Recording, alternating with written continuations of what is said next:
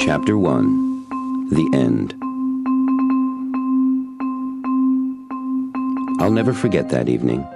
That was the night I first met the greatest networker in the world. It was also, as I've heard a number of very successful network marketers say since, the night my life changed for the better, forever. First, I suppose I should tell you what my life was like at that point. I'd been involved with this one particular network marketing company for a little over 4 months, and it wasn't going very well. In fact, it was looking a lot like a bad joke. The products were great. Everybody I shared them with agreed with that. But for the life of me, I couldn't get anyone interested in my business opportunity. I was working 30 hours a week, part-time, all my evenings and most of my weekends, and what I had to show for it was a retail profit of $150 to $200 a month. Like I said, I figured it out once. My home-based wave of the future business was earning me a handsome $1.56 an hour, gross. My kids were strangers. My wife was disenchanted and so distant she might as well have lived in Alaska. Clearly, this network marketing business was not for me, nor was I for it.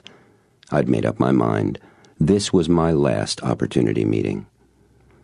The hotel room was packed as usual. When I walked in, I noticed a particularly large swarm of people gathered around someone in the front of the room.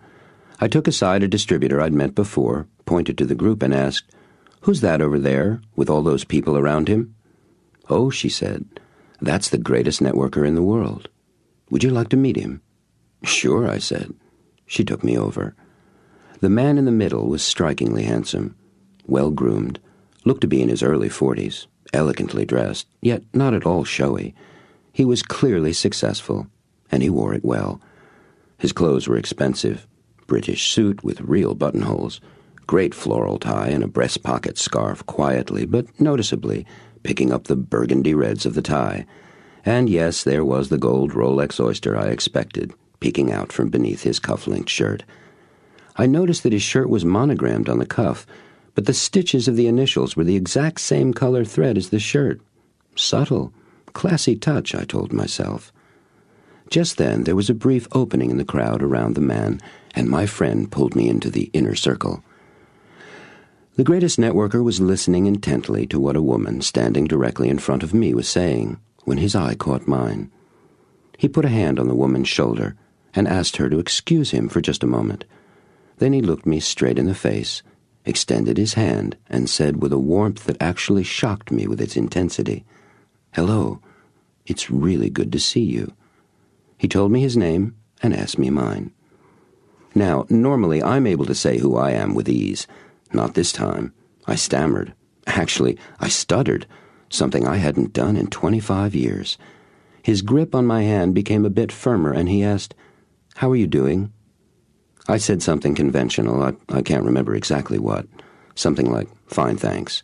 And he replied, "Really? Is that true?" Before I had time to stop myself with a polite avoidance of his question, I found myself telling him how I was really doing. He listened to me in a way I've never experienced before. I actually felt him listening to me. It was, well, physical. Amazing. I told him how my business and my life were going. There it was, all out in the open and on the table. And I told him this was my last opportunity meeting, that I wasn't cut out for network marketing.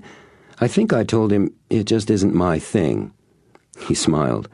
I suddenly realized that throughout our brief conversation, he still had hold of my hand. He squeezed it again just then and asked, "Would you have some time after the meeting to spend with me?" Before I could get my defensive no, plus an excuse, out of my mouth, I heard myself say, "Gosh, that would be great."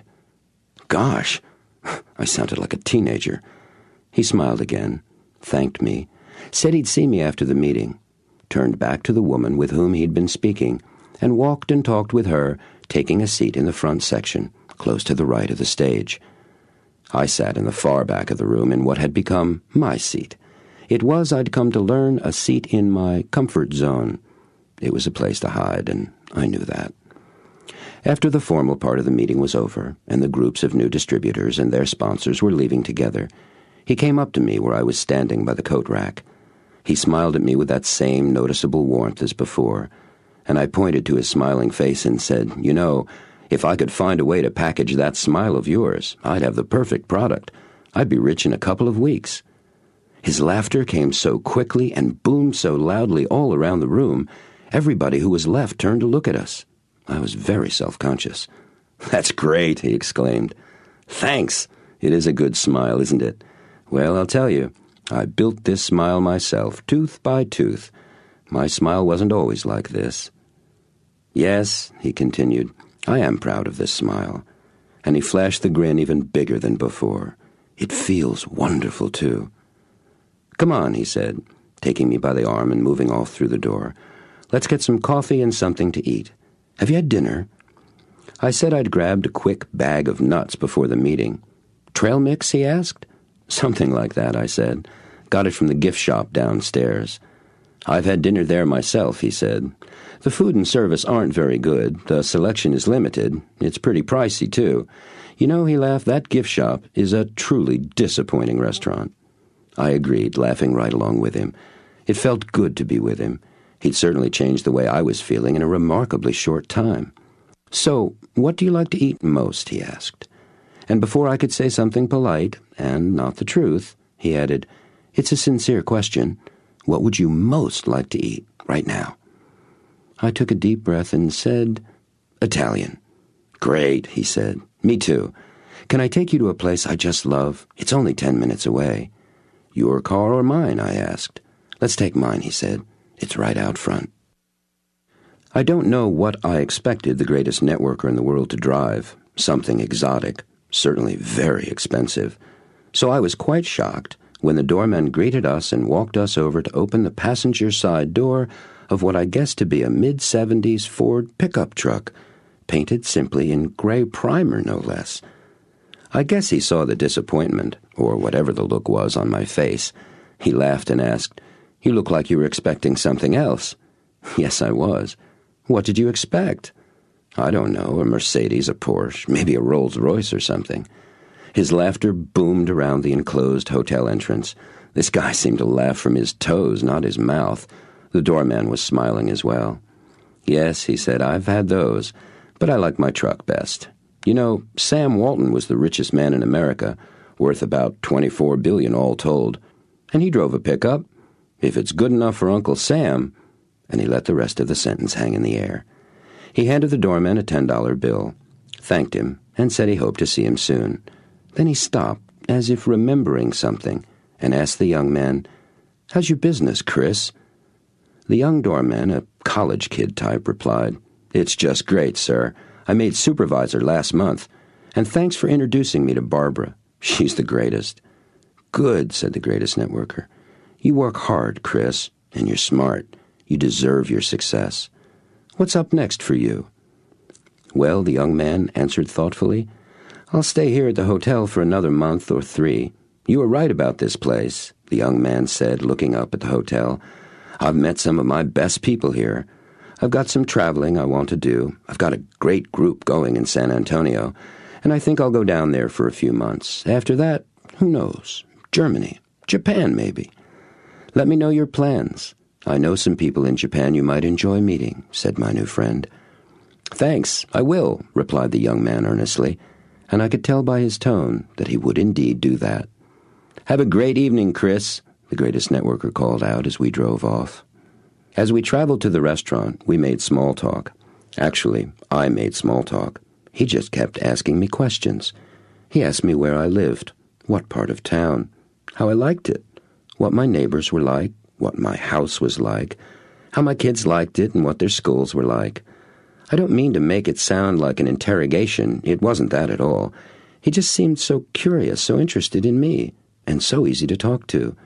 I probably told him more about my life in those 10 short minutes than I'd ever told anyone before. When we got to the restaurant, a uniformed man came out and greeted us warmly, opened my door and asked me, was this my first time at his restaurant? I told him it was, and he said how nice it was to see me and how he hoped I'd enjoy my dinner. and he suggested that if I truly liked great fish, there was an absolutely terrific snapper cacciatore on the menu that he highly recommended. I thanked him, feeling a little clumsy. I wasn't used to such treatment from anyone, let alone from the doorman at what looked to be a first-class establishment. We entered the restaurant with the maitre d' and the greatest networker, appearing to be the very best of friends, and I noticed smiling exchanges passing constantly between my host and an assortment of waiters and customers. As we took our seats, I noted, "You certainly live in a different world than I do." "How's that?" he asked. "Well, everybody is all smiles and warmth and friendship. You seem to know everybody, and they all know you and like you. Do you own this place or something?" Another booming laugh. I was becoming a little less self-conscious about that. "Tell me," he asked, "what's present for you when all of this smiling and friendshipping, as you call it, is going on?" What a question. "Present?" I asked. "What do you mean? What's here, like in the air around us? What do you notice is present for you?" I took a deep breath. I was getting used to his unique kind of questions, too, so I answered thoughtfully. "I feel envious," I told him, "and curious, too. I want to know how I can have my life be like this." "Tell me," he asked, leaning closer and looking very directly, yet not at all threateningly, into my face, "what do you really want your life to be like?" And so began a 2-hour-plus dinner, the best I'd ever eaten and spoken. All he did was ask me questions, followed by, "Tell me more about that," or "Can you say more about that?" And all I did was to tell him things I hadn't ever shared with anyone, not even my wife. A number of times during our dinner conversation, he asked questions to make sure he understood what I was saying. But there was something odd about them to me, because he'd asked me if such and such were true, even though I'd never actually said that particular such and such. I know that's not very clear, is it? Let me give you an example. I was talking about a job I'd had early on with a computer company back in Cambridge, Massachusetts. Calling it a company was a bit of a stretch. It was really just a bunch of guys, hackers we were called, who were messing around in the early days of computers. It was an exciting time for me. The work was fun. The people were wild, very smart, and very stimulating. I had a good time back then. He asked me, "So, you're a pioneer?" See what I mean? "Pioneer?" I said back to him. "No, I'm no pioneer. I was just having fun. It was in the early days of computers, and we just played with stuff, that's all." Had anyone ever done that before? He asked me. I guess not, I thought, and told him so. And again he said, "So, you're a pioneer?" I must have looked at him strangely, for he leaned back on his chair and gave a medium version of his booming laugh. I was no longer embarrassed by these mini volcanoes of mirth, and the folks in the restaurant, which had thinned out considerably by now, seemed more comfortable with them, too. They just turned to him and smiled, and then went back to their conversations. "Ah, man," I stammered, "you sure have a way of disarming me. Well, I suppose I was a pioneer, in a way, back then." He looked surprised and asked, "Back then? Not now?" Was he unreasonable or what? "Okay," I said, and I let my irritation show a little. "I'm a pioneer. But I seem to have lost my covered wagon." And the moment I said it, I could literally feel what he was going to say next. Something about a vehicle. I was certain of it. But he didn't say a thing. Silence. I was very uncomfortable. At last he asked, "What were you thinking just now?" "When?" I asked him back, a little too quickly. Then I held up my hand and shook my head, saying, "No, wait, I know when. It's just, well, I don't know." "Look, where's all of this going?" I asked him. "I mean, you're asking me questions and saying things to me that nobody's ever said to me before. Things that stop me cold. I don't know what to say to you, or even what to think." He didn't say a word, just leaned forward, ever so slightly, and turned his head to the right and toward me just a bit, as if he wanted to make sure to catch every syllable I uttered. It was an intriguing expression, expectant, as if he were waiting to hear what I'd say next, and empathetic, as if he'd already completely accepted what I said, even though he didn't know what it was yet. It was comforting and disarming at the same time. I felt the air go out of me, and feelings well up inside me. Big feelings, important ones. And I felt suddenly very sad. "I just want to be a success," I told him, emotion troubling my words a little. "I'm so sick and tired of the sameness, of not having the money to do what I want, to give my wife and kids the things they deserve. Disney World," I said. "I want to take the kids to Disney World and the Grand Canyon. I want to be free. I want time, creativity, control. And yes, I do want to be a pioneer again. I love doing that." "But," he asked quietly. "But I don't know how," I answered, and I was certain I sounded close to crying. I've heard all that positive mental attitude stuff 100 times, 1,000 times. It doesn't work for me. Network marketing doesn't work for me, or I guess I don't work for it, something like that. I see other people doing it, lots of them, so I know it can be done. And I know they're not any smarter or better than me or work any harder. It's just that I can't seem to get it to work for me. I try, I really do. I make the calls, run my names list. It just doesn't work. I looked over at him and asked, "What's wrong with me?" He let his head fall back and looked up at the ceiling. He scrunched his shoulders up and down, took a big, long, deep breath, and leveled his eyes on me.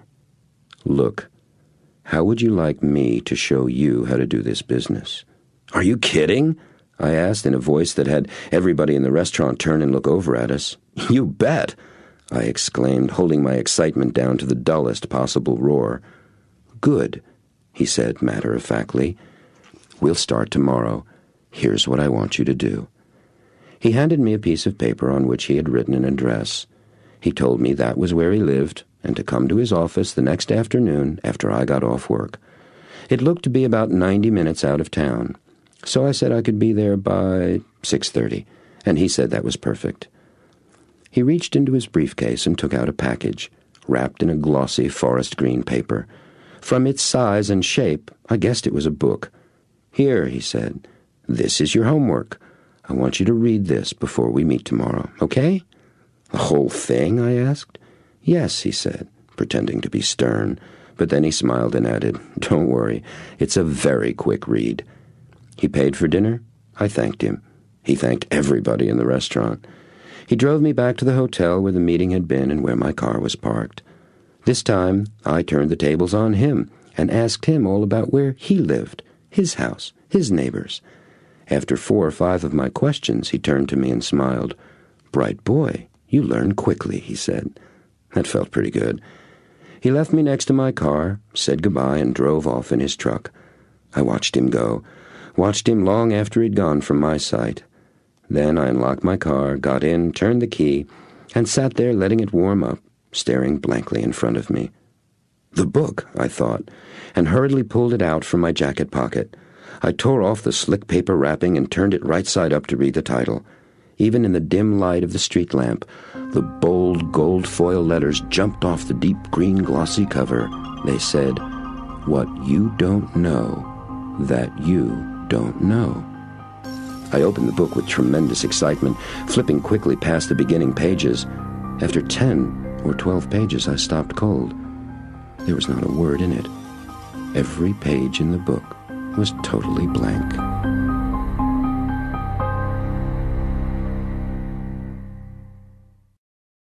Chapter 2.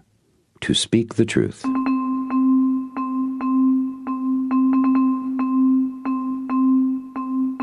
Time literally crawled by on its hands and knees that next day. Besides, it was Friday, and Fridays were like that anyway. At 3:30, I simply couldn't take it anymore and left the office. I pulled out the address he had given me in the restaurant, grabbed my map to be sure of my directions, and headed north out of town. I would be a full hour early, even if I did get lost. Heck with it, I thought. I'll read or listen to tapes. And I laughed, thinking of the book he gave me. "That's it, I'll read that," I said to myself, and laughed aloud. In about 10 minutes, I was out of town and into the suburbs. Another 20 minutes, and I was driving through the rolling green and earth-brown hills of farm country that spread out like a checkered picnic blanket all the way up to the mountains north of the city. What a day! A Chamber of Commerce day, the kind they picture on postcards. A motorcycle day, I thought, bringing back memories. The sun was bright, the clouds were big and fluffy, and I made animals out of their shapes as I drove along. I started singing, then abruptly turned on the radio, and then noticed what I'd just done. How can I feel self-conscious while driving alone in my own car? I thought silently. What a funny man I am. I had a pretty good idea of what his house would look like from our conversation on the way back from the restaurant. He told me I'd see it up on the hill beyond the pond through the trees as soon as I turned onto Huckleberry Lane and saw the long, gray four-board wooden fence on my right. Sure enough, there was the fence. I pulled over off the road, stopped my car, and leaned forward over the steering wheel to get a good look at the house and the property. I don't know what architectural style it was, not Tudor, that's the one with all the crisscrossed wood, but it was some kind of English-looking. Big, but not overly imposing, although it certainly was, well, more than any house I'd ever visited before. It looked like something you'd see in a Jag or a Rolls-Royce ad in Architectural Digest. This was a card-carrying estate. There were a number of buildings around the main house. One was clearly a horse barn with a number of double Dutch doors across the face of it. One looked like a small version of the big house, a guest house or carriage house or something. There were a couple of others as well. All the buildings were painted the same light gray as the fence, with the woodwork a darker charcoal gray, and all were covered with ivy. Everything was surrounded by trees, huge oaks and maples and pines. They were tall enough to have been there forever. Lots of shrubbery and flower gardens, too. It was simply magnificent. In fact, this was the kind of home I'd always dreamed of having. From the road, the grounds all looked quite manicured, although there were woods to my right, and they had a fair amount of underbrush mixed in amongst the trees. And horses. There were 8 of them, grazing in the fields between the house and the road, maybe more. Beautiful horses, thoroughbreds by the look of them, and 3 were grays. I love horses, especially dapple gray ones. It had been a dream of mine to have horses, too. I got out to take a closer look. As I got up to the paddock fence, I called out to the nearest of the horses. It lifted its head, saw me, and immediately started trotting in my direction. Just then, I noticed a horse and rider coming out of the near woods, cantering towards me. It was him. The gray mare I'd called to, and the greatest networker, reached me at the same time. "Well, you certainly got her attention. She doesn't come to just anybody. Rebecca's the only one she pays attention to," he said, swinging his leg over his mount's neck and sliding off the saddle in one easy, flowing movement. He'd done that before, I thought. "It's good to see you. You're an hour early," he noted, without looking at his watch. "How are you?" He walked over to me and extended his hand between the top rails of the fence. "I'm good," I replied, and a little nervous. He laughed, another one of those booming laughs of his, and said, "You do learn quickly. Thanks for being so honest. What are you nervous about?" "Well," I said as I pointed in a sweeping gesture that took in his property, "this isn't where I usually find myself on a Friday afternoon. This is a pretty awesome place you've got." "Yes, it is," he replied, joining me and looking appreciatively over the house, woods, and fields. "You know," I told him, "I have a dream of owning a place very much like this. Horses, house, trees, and fields." "Good," he said. "Would you like to buy it?" "What?" I exclaimed. "I'll sell it to you," he said, turning and looking me straight in the eyes in that provoking, gently confronting way of his. "I doubt it's within my budget at the moment," I said, sarcastically. "I don't remember saying how much I'd sell it for. Did I?" "No," I admitted, "you didn't. So how do you know whether or not it's within your budget?" he asked. "Okay," I sighed. "How much?" $2.6 million, he said flatly. "Do you want to buy it?" "Stop it," I insisted, becoming irritated and letting it show. "This is ridiculous. You know I don't have that kind of money." "I don't know that," he said, looking calmly at me. "And that's not what I asked. I asked if you wanted to buy it. Do you? Yes or no?" "This is pointless," I snapped. "I can't even conceive of that much money. How—" He held up his hand. I stopped talking. I could feel the color flushing my cheeks. My legs had even started shaking a little. It was like I was about to get into a fight or something. And I was afraid. "Yes or no?" he asked again. "Do you want to buy my house?" "No, don't be absurd," I said. "I am not being absurd," he said. "However, you are. One of the most absurd things a person can do is to not tell the truth." "What?" I stammered, amazed. "You are lying," he said sternly. His eyes looked both mischievous and dead serious at the same time. I was stunned. "Please," he prodded gently, "tell me if what I am about to say is true or not. You would love nothing more in this world than to buy my house. It would be a dream come true for you. I am not asking if you have the money. I am asking simply if you would like to buy my house. Yes or no?" "Well, if you put it that way, yes, I'd love to buy your house." He sighed, took a deep breath and smiled. "I do put it that way," he quoted back, me to myself. "Tell me, do you often have difficulty answering the questions people ask you?" "Well," I started, and then shook my head and fell silent. I looked up at him, trying to read something from his face, hoping to find the right answer there somewhere. "There is no right answer," he said, as if reading my mind. "There is only your answer, right now, to the question." We stood in silence for some time, he looking at me looking anywhere else but at him. When my eyes finally got up the courage to settle on his, he said, "Look, in our relationship together, I insist that you and I speak the truth. I think that will be difficult for you, because you don't listen. Not yet. What you hear me saying is colored by what you say to yourself about what I am saying. Is that true?"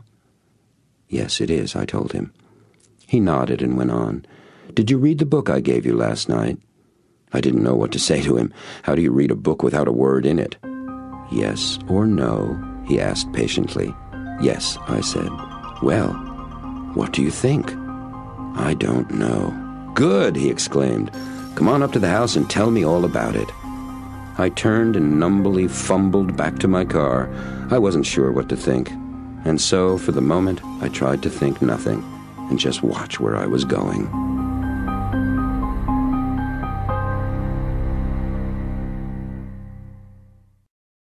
Chapter 3. The Secret Revealed.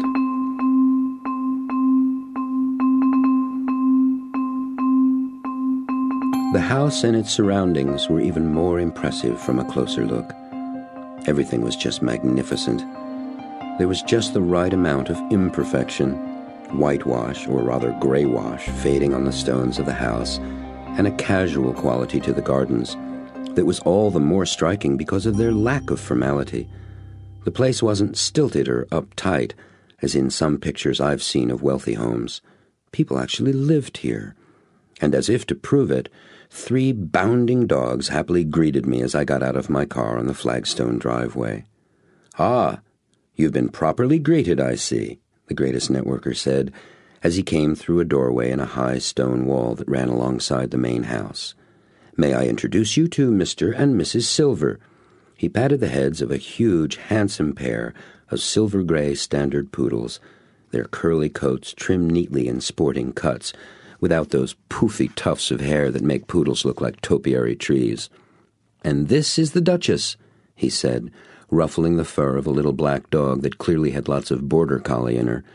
"Duchess has been with us only a couple of months," he told me, bending down to get an enthusiastic licking from a little mutt whose tail was clearly wagging the dog. "We think she'd been hit by a car," he said. "No one seems to know where she's from. She's adopted us for now. Come to my office." He stood up, and we walked over to the smaller house I'd seen from the road. "I've worked from my home for years, but I think this is the best arrangement of all," he told me as we entered the building.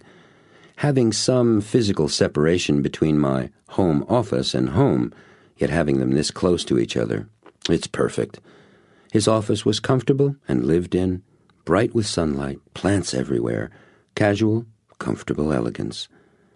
There were 2 parts to the first floor. Inside the entry was a living room with a small mahogany grand piano just in front of the windows. Adjacent to the fireplace were 2 plump couches, covered with what looked to be Native American blankets.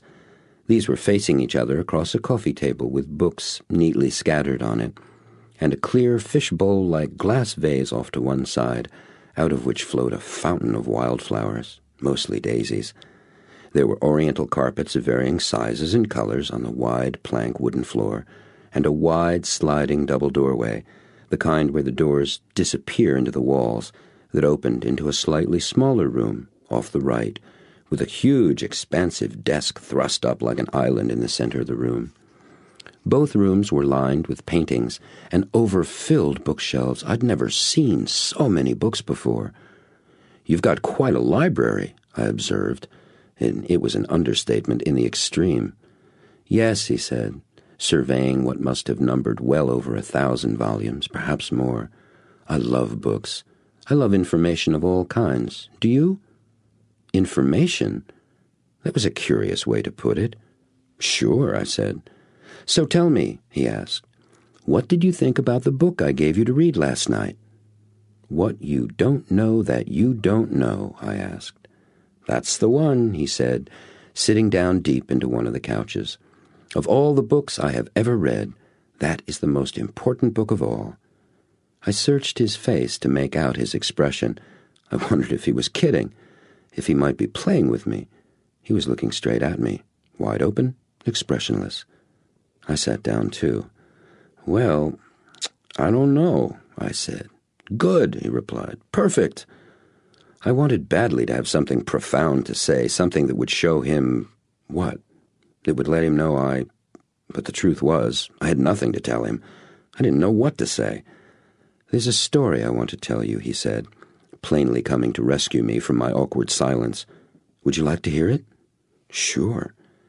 In Japan, many years ago, it was the tradition among Buddhist monks to travel from monastery to monastery, seeking the teaching of the masters.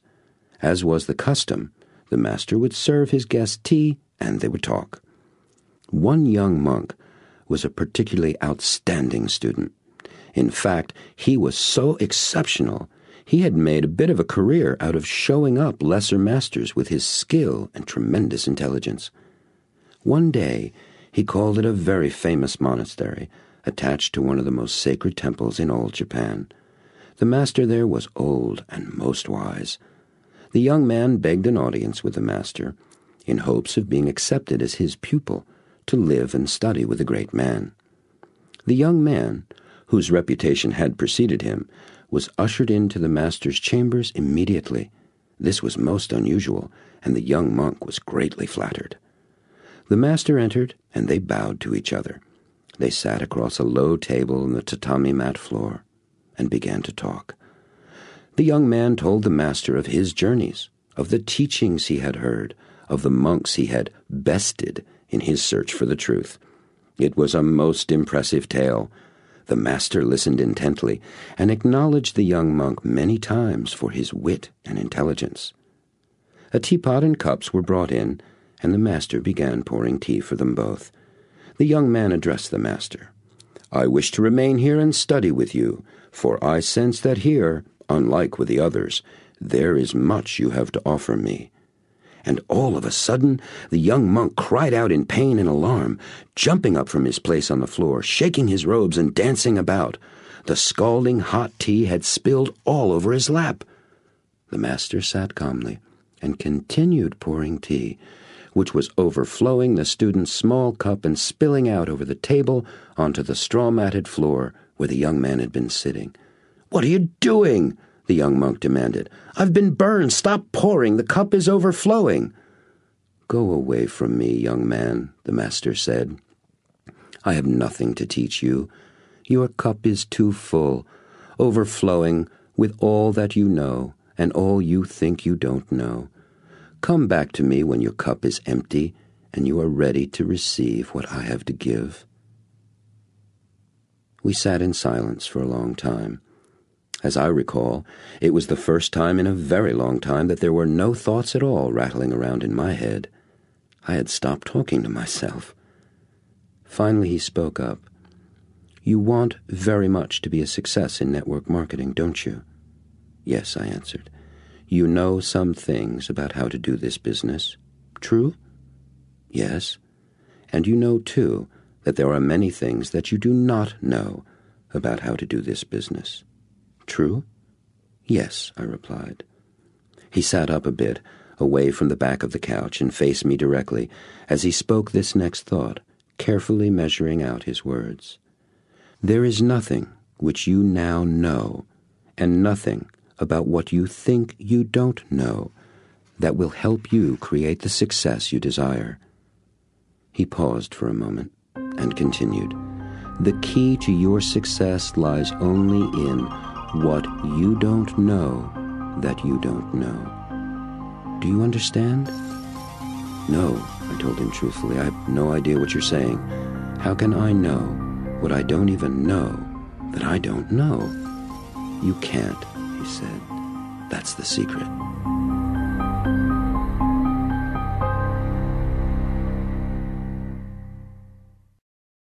Chapter 4. The Silver Screen.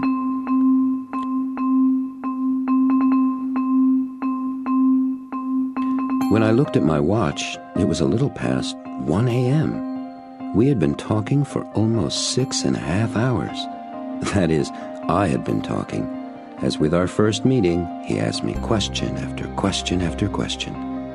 We spoke little or not at all about network marketing.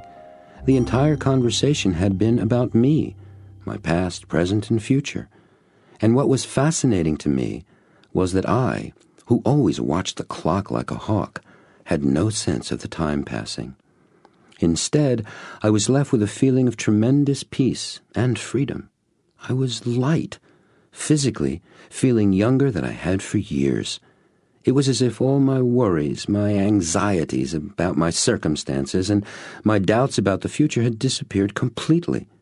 I felt somehow more hopeful and very much alive. 2 parts of our conversation I shall never forget. We spoke about my values and my life's purpose. Throughout our talk, he would ask me if such and such were one of my values. At first, this question threw me. I wasn't sure what he meant. He explained that values, as he was using the term, had to do with those essential qualities that were most important to me, and he used the example of success. Success was certainly an important value of mine, and I said so. Then he asked, "What does success mean to you?" I said, "No, I don't know," he interrupted. "No one but you knows what success means for you. The best I can do would be to tell you what I think success means for you, and that's not the same thing. I'm interested in what you mean, not in what I think you mean." "Okay," I thought, and took a deep breath and explained what success meant to me. When I had finished, he summarized what I said. "So, for you, success means being able to live your desires and dreams." I agreed. "And what does success provide for you?" he asked. I thought for a moment, then said, "Freedom." "Good," he said. "Values come in pairs, one providing for the manifestation of the other. Just one by itself is incomplete." "Wait," I interrupted. "You mean always? Why in pairs?" I suddenly felt a little self-conscious, as if I'd jumped in too impatiently. I think I actually blushed slightly. "Or were you about to explain that?" I apologized. He seemed to enjoy the interruption immensely. "Great question," he beamed. "Let me answer it with another. Why did God tell Noah to bring 2 of each animal onto the ark?" The look of utter bewilderment on my face must have been quite comical. It drew a good-sized version of his trademark laughing explosion. "Aha!" He wagged his finger instructively, like a professor making an important point. "We need another example, perhaps a more practical one." He continued, still chuckling. Tell me, do you know why you have two eyes? Bifocal vision, depth perception, I repeated from school days memory. Right, very good. It doesn't seem like we'd really need to, does it? Either eye works just fine on its own, but working together as a pair, they add to vision the perception of depth. And here he brought up the mock professor finger again, one eye anchors the vision of the other, gives it a reference point. It's the same with your values. One supports the other. Together, they allow your vision to operate in depth. I could grasp the poetry of this, but knew I didn't really understand what he was saying, and said so with my face. That's okay, he assured me. Look at what you were just telling me. Do you see how success and freedom are interrelated for you? I replied that I did. I remembered telling him how much of my life I'd felt trapped, how without success I felt like a prisoner. So you might say, he continued for me, that success for you provides for the expression of freedom, that the one actually gives the other a reference point, a context for its existence. Right, I see. They work together. I was starting to get the sense of what he was saying, and it did truly feel like some sort of sight was being restored. My guess, he said, is that you feel imprisoned to some extent about everything in your life. That's because your values of success and freedom are not being honored. As we continued talking, I discovered other sets of values I had: appreciation and recognition, adventure and fun, communication and power, service and contribution, partnership and leadership, relationship and intimacy. There were others. These seemed the most important. Then he asked, "What is your life's purpose?" That was the biggest question anyone had ever asked me. What was my life's purpose? I didn't know, and told him so. "I want you to do something with me," he said. "It's a game I play when I want to know something, but just don't get it yet." I agreed to play, and asked what I needed to do. He told me to close my eyes, sit with my back fairly straight, rest my hands on my legs, and take a couple of long and slow, very deep breaths, relaxing as completely as possible. I did that. Then he said, "What I want you to do now is to use your imagination. I want you to pretend that you're standing in front of a movie theater. There's a big crowd outside waiting to get in. You look up in the marquee, and there, in huge letters, is your name, and it says, 'The True Story of His Incredible Life.' Go on in and take a seat." I did. Then he told me to imagine the lights dimming, the music coming up louder, and the movie beginning on the screen. He had me tell him all about the scenes I imagined on the screen. He kept asking questions about what was happening in the movie, pressing me for details of the events and people I was seeing. After a while, he stopped asking me questions and sat quietly, while I watched that movie of my life continue vividly before my eyes. I have no idea how long it was before I opened my eyes. When I did, he was sitting there smiling at me. He asked, "Well, what was that like?" "That was wild," I replied. "I've never done anything like that in my life." "Great," he said. "What happened?" I described a number of scenes, some funny ones, a few sad ones from when I was growing up, and a whole bunch of things I'd never done before, but that were in my movie anyway. I was receiving an award in front of a hall full of people giving me a standing ovation. I was teaching or presenting to another group of people who were all tremendously moved by what I was saying. I'd written a book. There were many scenes of me traveling in far-off lands like Japan and China and Russia. It was astonishing how many different and wonderful things were there. "How did it end?" he asked. "It was funny," I told him. "It ended right here, right in this very room. But instead of you sitting there where you are now, I was sitting there, and there was a young woman sitting here where I am now, and I was asking her about her life's purpose." He closed his eyes, and we sat in silence for some time. Then he looked at me and nodded his head up and down.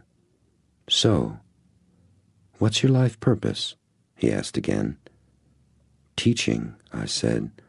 "I'm a teacher and a writer, and what I teach people is how to be successful and free. I show them how to achieve their life purpose.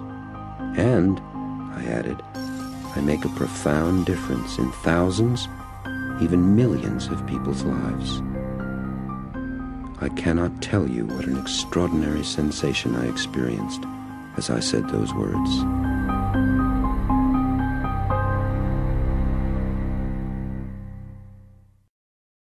Chapter 5. A Goal Bigger Than Winning.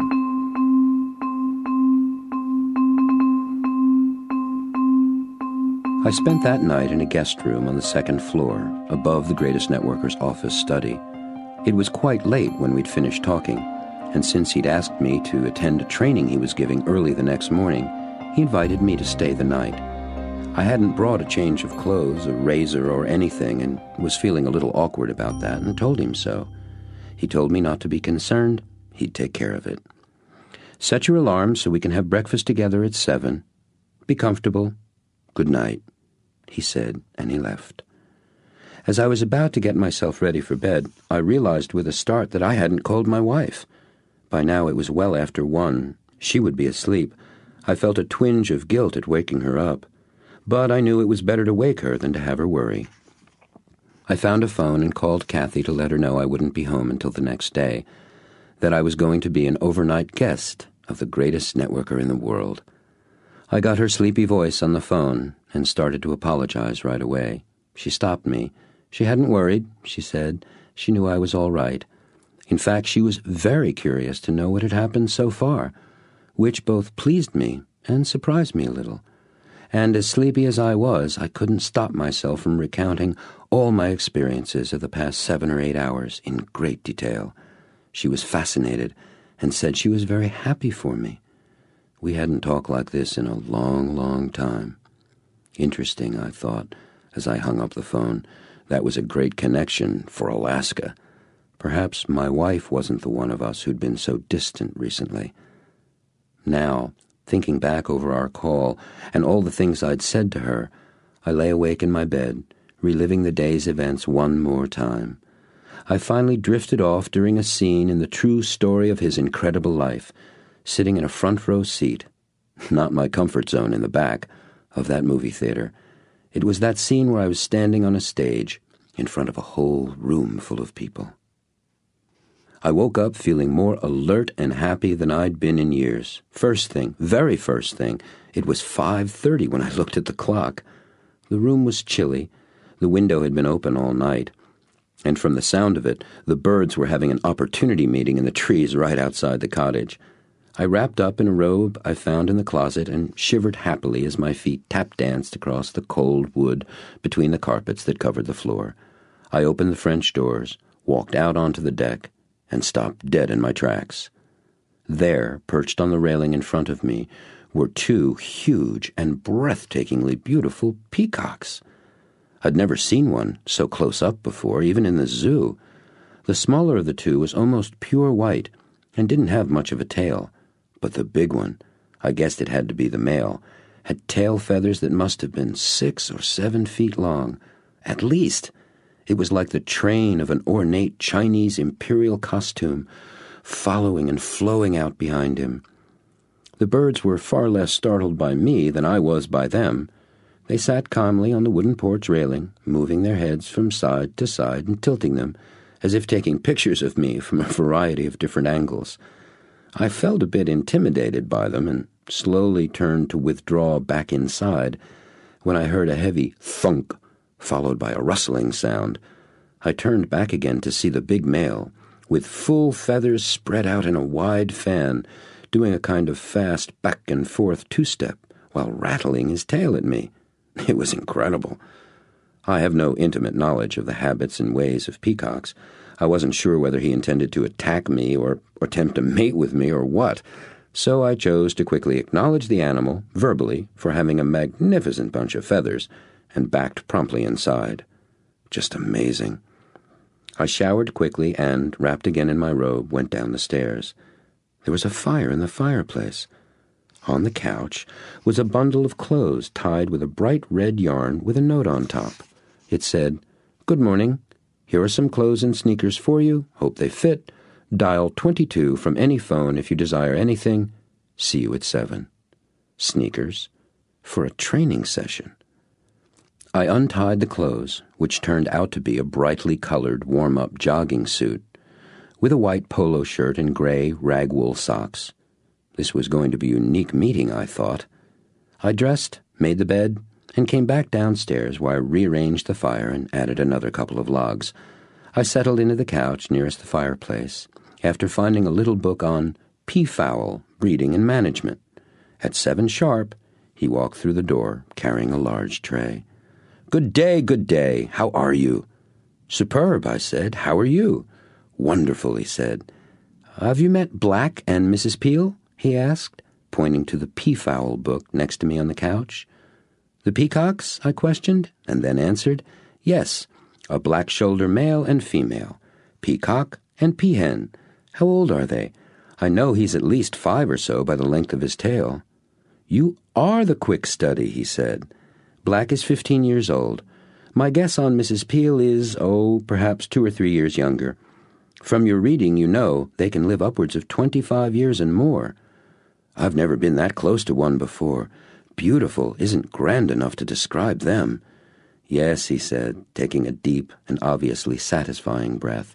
"They are magnificent creatures. Walking flower gardens. Just being around them is a constant reminder for me of the awesome possibility of beauty in our lives, and of my relationship with that creation. Here's an animal," he went on, "that is simply being beautiful.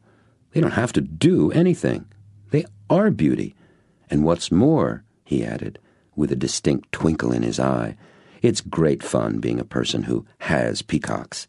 He made a motion toward the tray he'd set down in front of us. "Let's eat breakfast." He uncovered a marvelous breakfast of fresh fruit, French toast, and coffee for me. He simply had tea.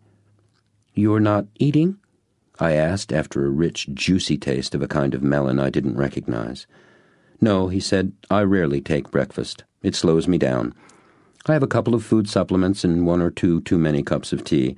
Sometimes the family enjoys a big breakfast together, like on Sunday mornings, and I like that too. But I don't usually eat breakfast, or lunch for that matter." "Well," I inquired, "tell me about this training session." He walked into his office and returned quickly with a small paperback book and tossed it to me. I caught it, turned it over, and read the title out loud. "Coaching Kids to Play Baseball and Softball." "There are a number of fine books on how to do network marketing and training," he told me. "This is one of the best." "Coaching kids?" I asked, and I guess I clearly conveyed my disbelief. "Yes," he replied, "coaching kids." When I was first learning how to do this business, he told me, there weren't all the books and tapes we have today explaining how to do network marketing successfully. The only thing I knew was where not to look. "What do you mean?" I asked. "Network marketing is a whole different paradigm of—" "Do you know what a paradigm is?" 20 cents, I quipped, and he paused, stared blankly at me for the briefest moment, and then exploded with deep-down booming laughter. "Great! That's great!" he exclaimed after he regained his breath. "Pair o' dimes, 20 cents. Exactly. You know how we say, 'Here's my 2 cents,' when we're giving someone our opinion or point of view?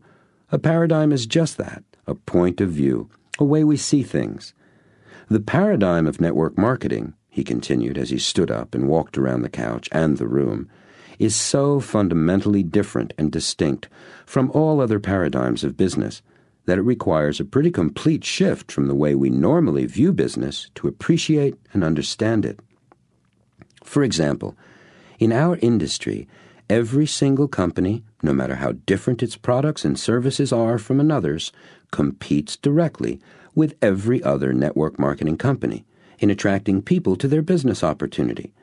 That kind of competition from every angle doesn't exist anywhere else in any other industry.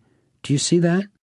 "Yes, I do," I said, nodding in agreement and following him with my eyes and ears as he paced round the room. Now, given that unique competitive environment, there is the tendency for individual distributors to offer their opportunity as the best. That's natural, but how they do that is critical. Sadly, most of them only think to accomplish creating the perception of best based on their old paradigm values, being the best by putting down the competition. My dog's better than your dog. That may be fine when it's Ford versus GM, he continued, or when multi-million-dollar fights for market share are being waged over the TV in the beer battles or cola wars.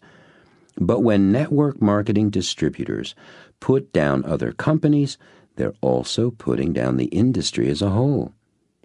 What happens then, and remember, we are the word-of-mouth business, is that there's this growing communication out there in the world about how bad this company is and that company is and this other company is.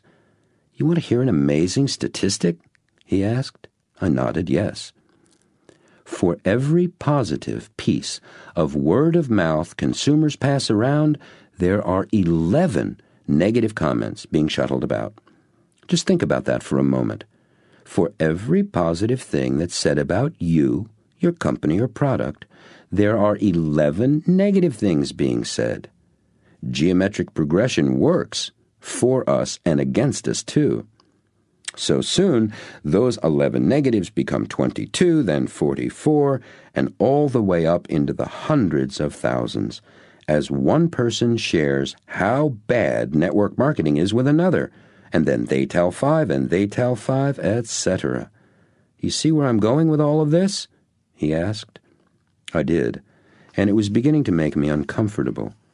I remembered all the times I had told some prospect why he or she didn't want to get involved with this other company or that one, that my company was really the only good network marketing company, the only one doing it right.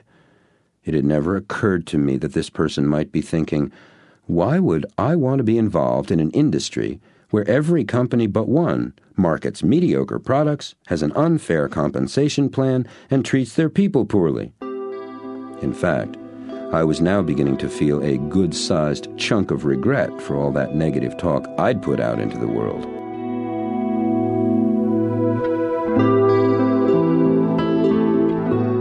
I see you know what I'm talking about, he said, obviously noticing my somber expression. We all, every single networking distributor, have the responsibility to sell our industry itself, as well as our individual products and opportunities. Do you think it's the media who's responsible for the bad press about network marketing? He asked. I did until this morning. Now I think we are, all of us. I am, I answered ruefully. Yep, he said, we are, each one of us. Network marketing is the ultimate in freedom, he continued, the freest of all free enterprise. That's the front side. The back, the other side of the coin, is responsibility. Network marketing is truly the responsibility business. We get paid for taking responsibility. The more of it we take on, the more we get paid. That's what the word sponsor means, being responsible for the people you bring into the business. When you are responsible for an organization of thousands of people, you earn a lot of money, which is great. That's as it should be. Now here's something interesting. He stopped pacing and sat back down directly across from me and leaned forward. Right now, you are concerned with your survival in this business, with your responsibility for creating your own success. True? Yes, I said. Okay, now, what would be different if you were concerned about the success of the entire industry, if that were your responsibility? Oh, wow, I said, looking up at the ceiling. I brought my eyes back down and said, well, I probably wouldn't spend as much time focused on myself, that's for sure. What would you spend your time focused on? He asked. Making sure people knew the good news about network marketing and thought really well of us. Getting the word out, helping people understand how great this is, getting rid of abuses in the industry, front-loading, crazy earnings claims, things like that, I said. Would you be at all concerned about whether somebody said yes or no to trying your products or joining your opportunity? No, I wouldn't. And would that allow you to approach building your business differently than the way you have been doing it? Yeah, it really would, I said. Boy, this was interesting. I actually experienced what people mean when they talk about seeing the light. I'd just seen it. I got it, I exclaimed. By taking my focus and attention off myself and putting it on something bigger, much bigger, the problems I now think are big get smaller. Immediately. They seem so simple now. I don't care about them anymore. Bingo, he said. Success secret number 36 revealed. And he laughed. Have a goal bigger than you are. The bigger the better. That way you don't have to sweat the small stuff. And the bigger your goal, the more everything else becomes small stuff. He brought his hands together and touched the tips of his fingers to his lips thoughtfully, taking a long breath and letting it out. Boy, I really got off onto that one. He sat back into the couch and took a long taste of his tea. Do you remember where we were before I got started on all of that? Oh, I know, he said, interrupting himself. You asked about the book Coaching Kids, and how I came to recommend it as a good book on network marketing. Isn't it nice to have a memory? He seemed amused by his own question, which was clearly rhetorical. Early on, he said, I began to look for the knowledge in places outside of traditional or conventional business, because I knew how unique network marketing really was. I was searching for specific new material about how to teach and train my network. That's how I discovered what kids' sports had to teach us about building a network marketing business. Here, he said, gesturing for me to hand him the coaching book, which was in front of me on the table. Let me read you something. I handed him the book, and he turned a couple of pages and began reading aloud. We believe that the objects of youth sports on all levels are fun, learning, individual development, and winning, in that order. We make no secret of our feeling that the most important part of your job as coach is to make sure your squad has fun. The second most important part is to teach them all you can. The third, to make sure they develop as individuals and members of a team. And fourth, to win when you can. We're not suggesting that you overlook the importance of succeeding and winning. The coach who forgets to encourage the kids to strive as hard as they can to win is cheating his team.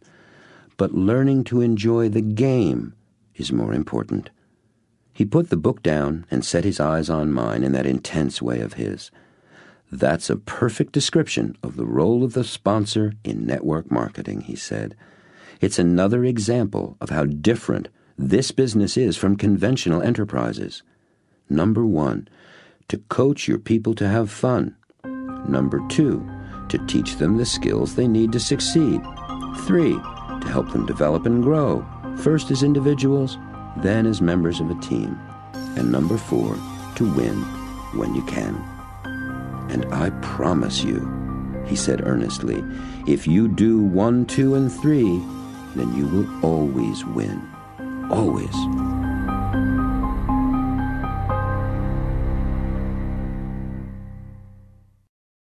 Chapter 6. Teaching Kids Teaching.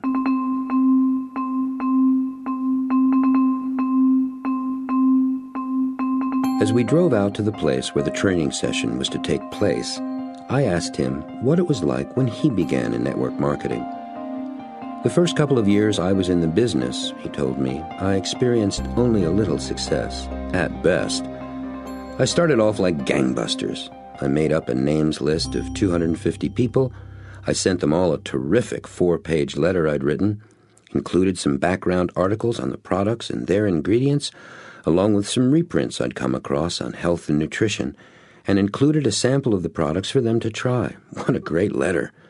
209 of them said yes and ordered the products, and I signed up 50 of them as distributors. Not bad, huh? He said, turning quickly to look at me with a broad smile. Not bad at all, I said.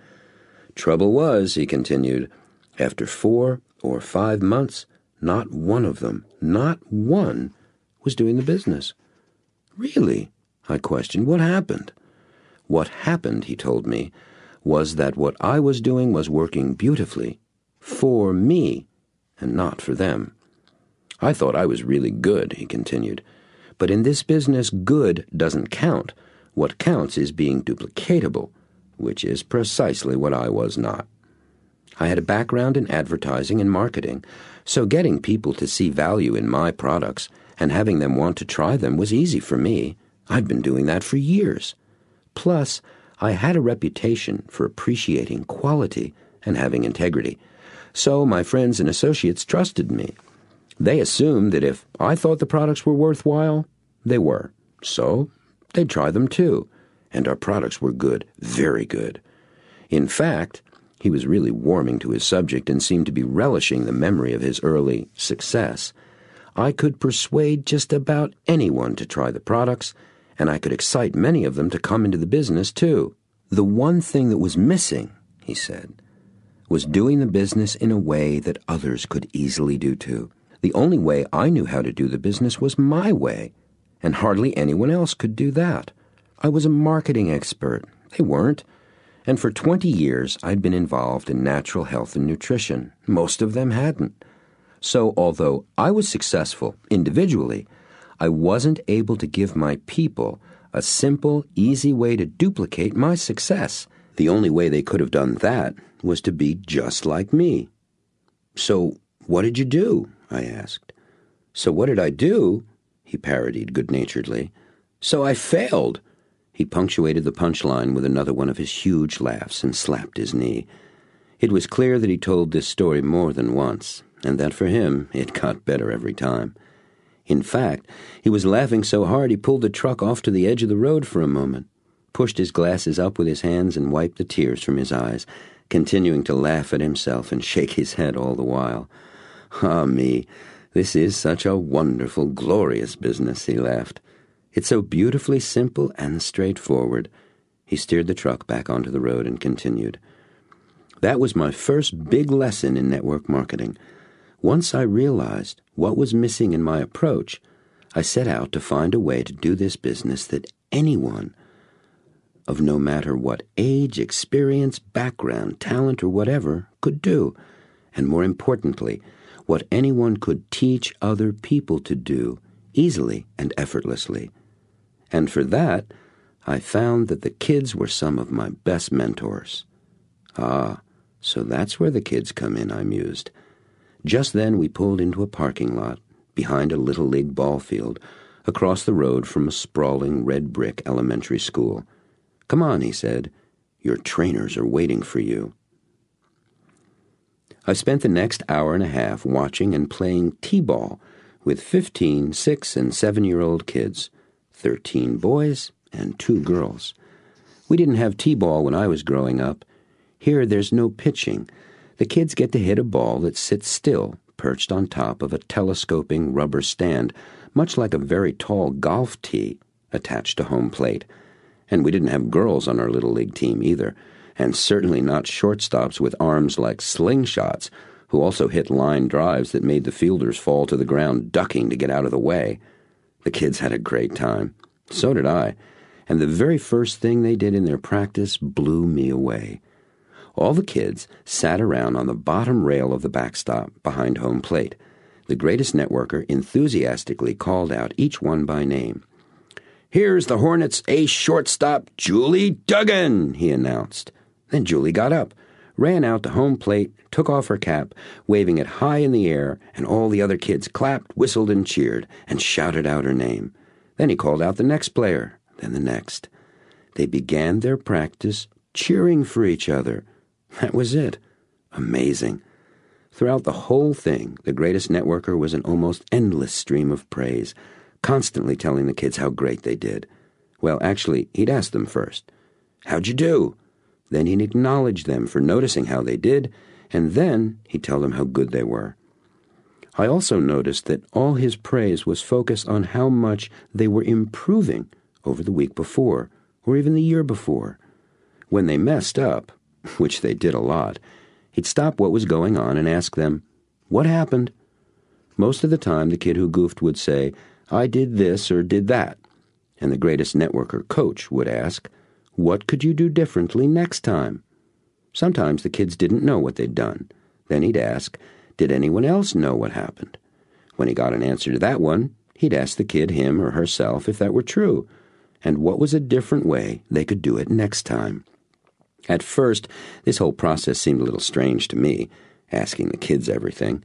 It actually struck me as kind of phony. Why not just tell them? It would sure save time. Besides, I thought, he already knew why, so why ask them? So I pulled him aside and asked him about that. What do you learn when you ask me a question and I tell you the answer? He asked me. I thought about that, then replied, I learn the answer. Exactly, he said. And of what use is that? Well, then I know what to do, I said. And of what use is that? He asked. Once I know what to do, I can do it, I replied. Yes, he said, you can do it. But do you? No, not always. Actually, not often, I had to admit. Knowing the answer and doing something about it seemed very different. 2 things are important here, he told me. First, when you arrive at the answer yourself, it's very different than when someone else tells it to you. Its meaning is deeper, and there isn't any question about whether or not the other person is correct. It's your answer, you own it, and you're much more likely to remember it when you find yourself in a similar situation again. What's more, he continued, when you discover the answer for yourself, you not only get the answer you were seeking, but you get trained in finding answers, so there's twice the benefit.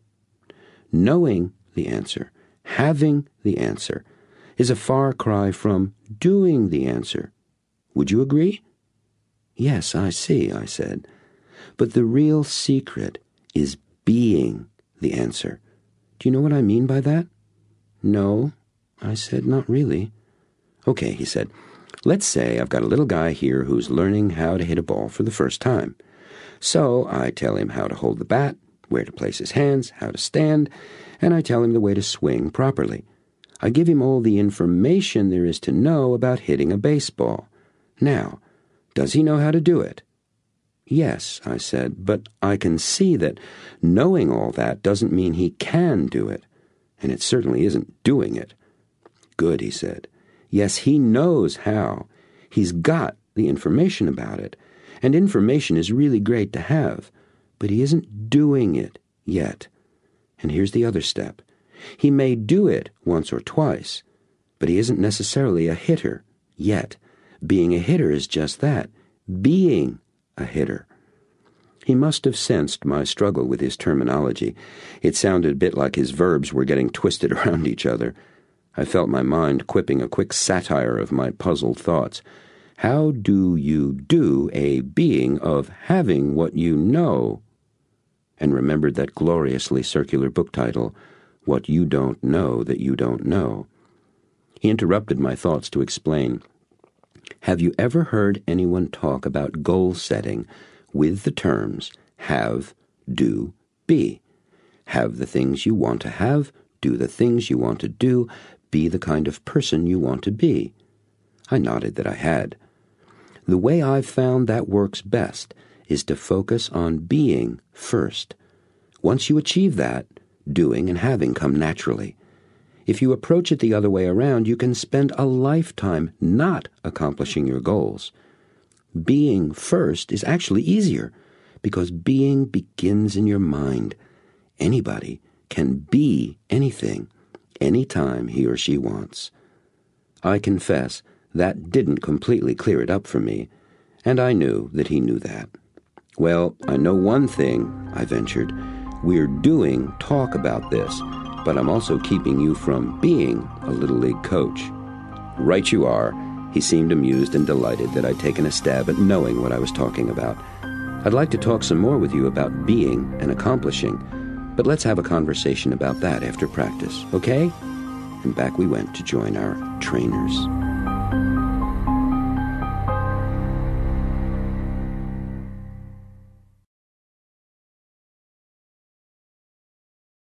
Chapter 7.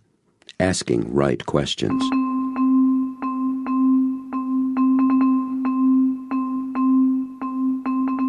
After we said goodbye to the kids, almost all of whom thanked me for coming, and asked if I'd be back next week to help out, which I must say made me feel really terrific, and climbed back into his truck, I asked anxiously about being and accomplishing. He held up his hand and interrupted me.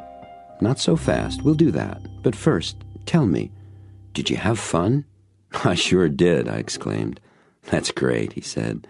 "Did you learn anything new?" "Did that too," I said. "What?" he asked. "That thing you did in the beginning, when you had them all come up to the plate, as you called out their names like a ballpark announcer and everybody cheered and applauded. That was amazing. I loved it. What a great way to start." "We did that at our very first practice of the season," he told me. "It gets the kids off to a great beginning. They're a success right off the bat, and it makes them all feel special. They're all stars immediately." He went on, "And did you notice how the parents stick around for that?" I hadn't till he mentioned it, but it was true. All the mothers and fathers had stood there behind the backstop, and they'd cheered and clapped, too. "Anything else?" he asked me. "A bunch," I said. "The whole business of asking the kids what they did, rather than telling them. I got a lot from that. I remember my favorite teachers in school. They were the ones who let me discover things on my own, just like you were doing." "And the others?" he inquired. "The others? Oh, you mean my other teachers? The ones who told me, do this or do that, or just had us repeat and remember? I was bored to death in their classes." "Which kind first taught you about higher math and computers?" he wondered aloud.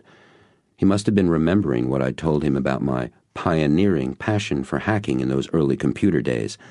I knew he already knew the answer. "The first kind. Mr. Doherty, my 11th grade math teacher. I remember his face and his voice as clear as yesterday." "Right," was his only comment, followed by, "Go on." "Let's see. The way you praised the kids, the way you had them acknowledge themselves first. It seems to me that gives the kids responsibility for themselves, for relying on their own ideas first. That was just great." I thought back to find a good example. Truth was, there were lots to pick from. "Who was the little boy on second base, the one who cried when he got confused about whether to call time or throw the ball to first?" "Johnny." "Yeah, Johnny. The way you talked to him was terrific." "Thanks," he said, pleased at the acknowledgement. "What did you get from that?" "Well, I noticed how you brought his attention off how he was feeling, without even dealing with it directly. First thing you did was kneel down, so you were on his level. Then you just asked him, what happened? He told you that some kids were yelling, 'Throw to first,' while others were shouting, 'Call time!' And he didn't know what to do. You asked, 'What do you think would have been best?' And he said, 'Call time.' And you said, 'Okay, let's do the play over and see if that works.' Then you did, and he called time, and it worked great. That was incredible. So what did you get from that?" "I just told you," I said. "No," he corrected gently. "You just gave me a description of what I did. I asked, what did you get from that? In what way did that contribute something to you?" "Oh," I said, "well, I saw how I don't have to be controlled by my feelings about something, that it works better to focus on what happened and do something about that." I looked over at him to see his response. He just looked at the road and said, "Good." Then he asked, "And tell me, what results did you get?" "Results? How do you mean?" "Results," he repeated. "What results did you achieve out there today?" "Well," I thought for a moment. "I showed Justin, was that his name?" He nodded. "I showed Justin how to hold his hand so that he could catch the ball without it scooting out of his glove. Fingers up when the ball came at him above his waist, and fingers down when the ball came to him below his waist. That way, he wouldn't miss the play or get hit in the face with the ball." "That's great," he laughed. "So you had fun, you learned something new, and you got results too, right?" "Yes," I said, "I did."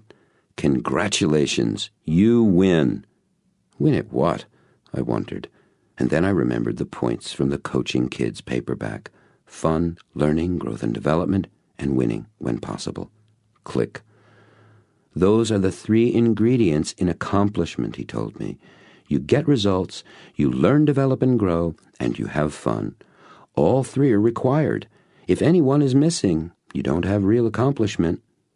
I see that, I said excitedly. I really do. I've done things when I've gotten results and learned something new, but didn't have much fun. And I've done things where I had fun, but didn't learn or get the results I was after. That's wonderful. Accomplishment is all 3. Yup, he said, all 3. And, he continued, that's why you don't want to focus on just results, with yourself or with your people. Aha, I thought.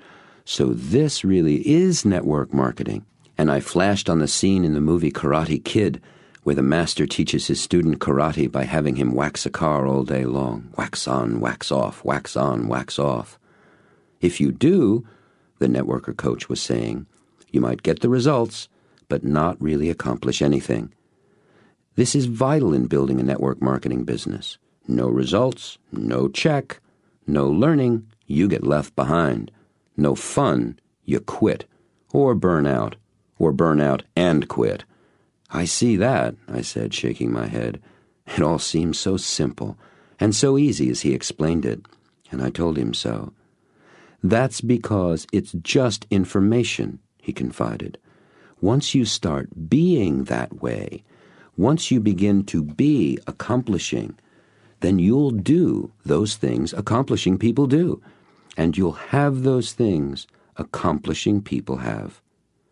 So how do I accomplish that? I asked. That, he exclaimed with emphasis, is the $64,000 a month question.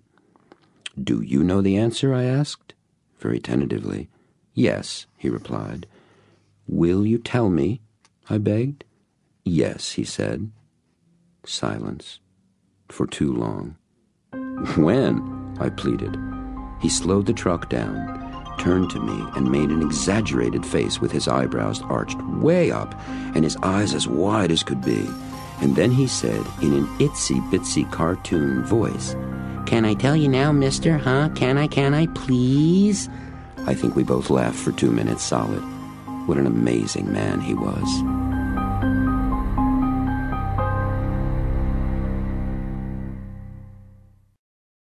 Chapter 8. The Habit of Being You.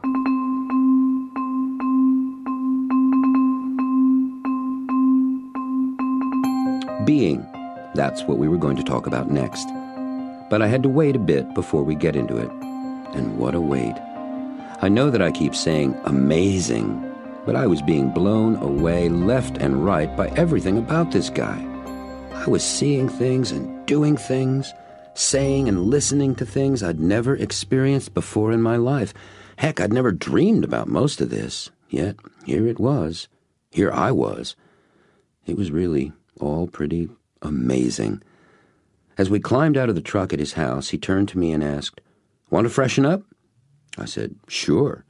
And he asked, Have you ever had a Japanese bath? No, I told him truthfully. At least, I don't think I have.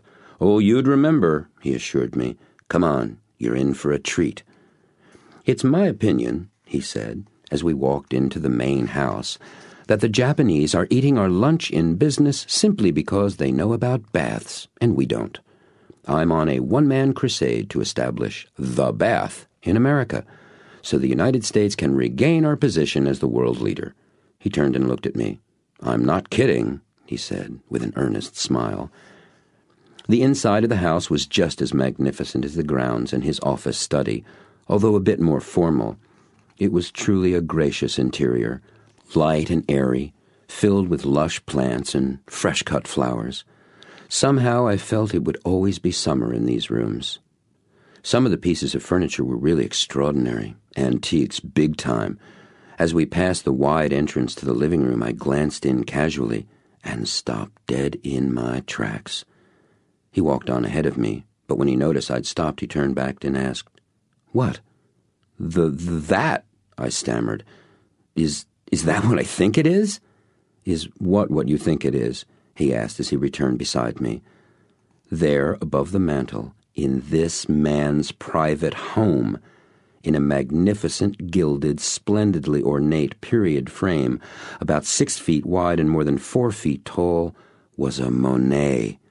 Obviously not a copy, an original. My mind literally reeled. In fact, I think my legs did too. That's a Monet, I exclaimed. Water lilies. It's from the water... Oh, what were they called? Nymphes? He replied. And then he let loose with one of those booming laughs of his, the biggest one I'd heard yet. He threw his arm around my shoulder and gave me a very strong hug, laughing all the while. I do like you, he said, trying to catch his breath and recover from his all-consuming laughter. It took a good half-minute. Ah, he gasped, bringing himself together. No, it's not a Monet. It's a me. I painted it. But thank you so much. That was wonderful. I shook my head, again in disbelief, and again amazed. As we continued walking through the house, it was a big house. He told me that he'd gone to art school, even had a Bachelor of Fine Arts degree, and although he'd never painted anything of real consequence before, it was something he'd always dreamed of doing. That painting had been one of his goals for a long, long time. 20 years, he told me. Monet was the artist he loved most. After he became successful in network marketing, successful enough, he said, so that he had the time to do the things he'd always wanted to do but hadn't yet done. He'd purchased a whole bunch of books and prints of Monet's paintings. He studied them and then set out to paint his own work in a style close to Monet's. He'd succeeded more than admirably. His painting looked like a museum piece, and I told him so. Thanks, he said appreciatively. I think when I die, I'll look back on my kids and that painting as my greatest contributions. And then he added, like Teddy Roosevelt charging San Juan Hill, to the bath!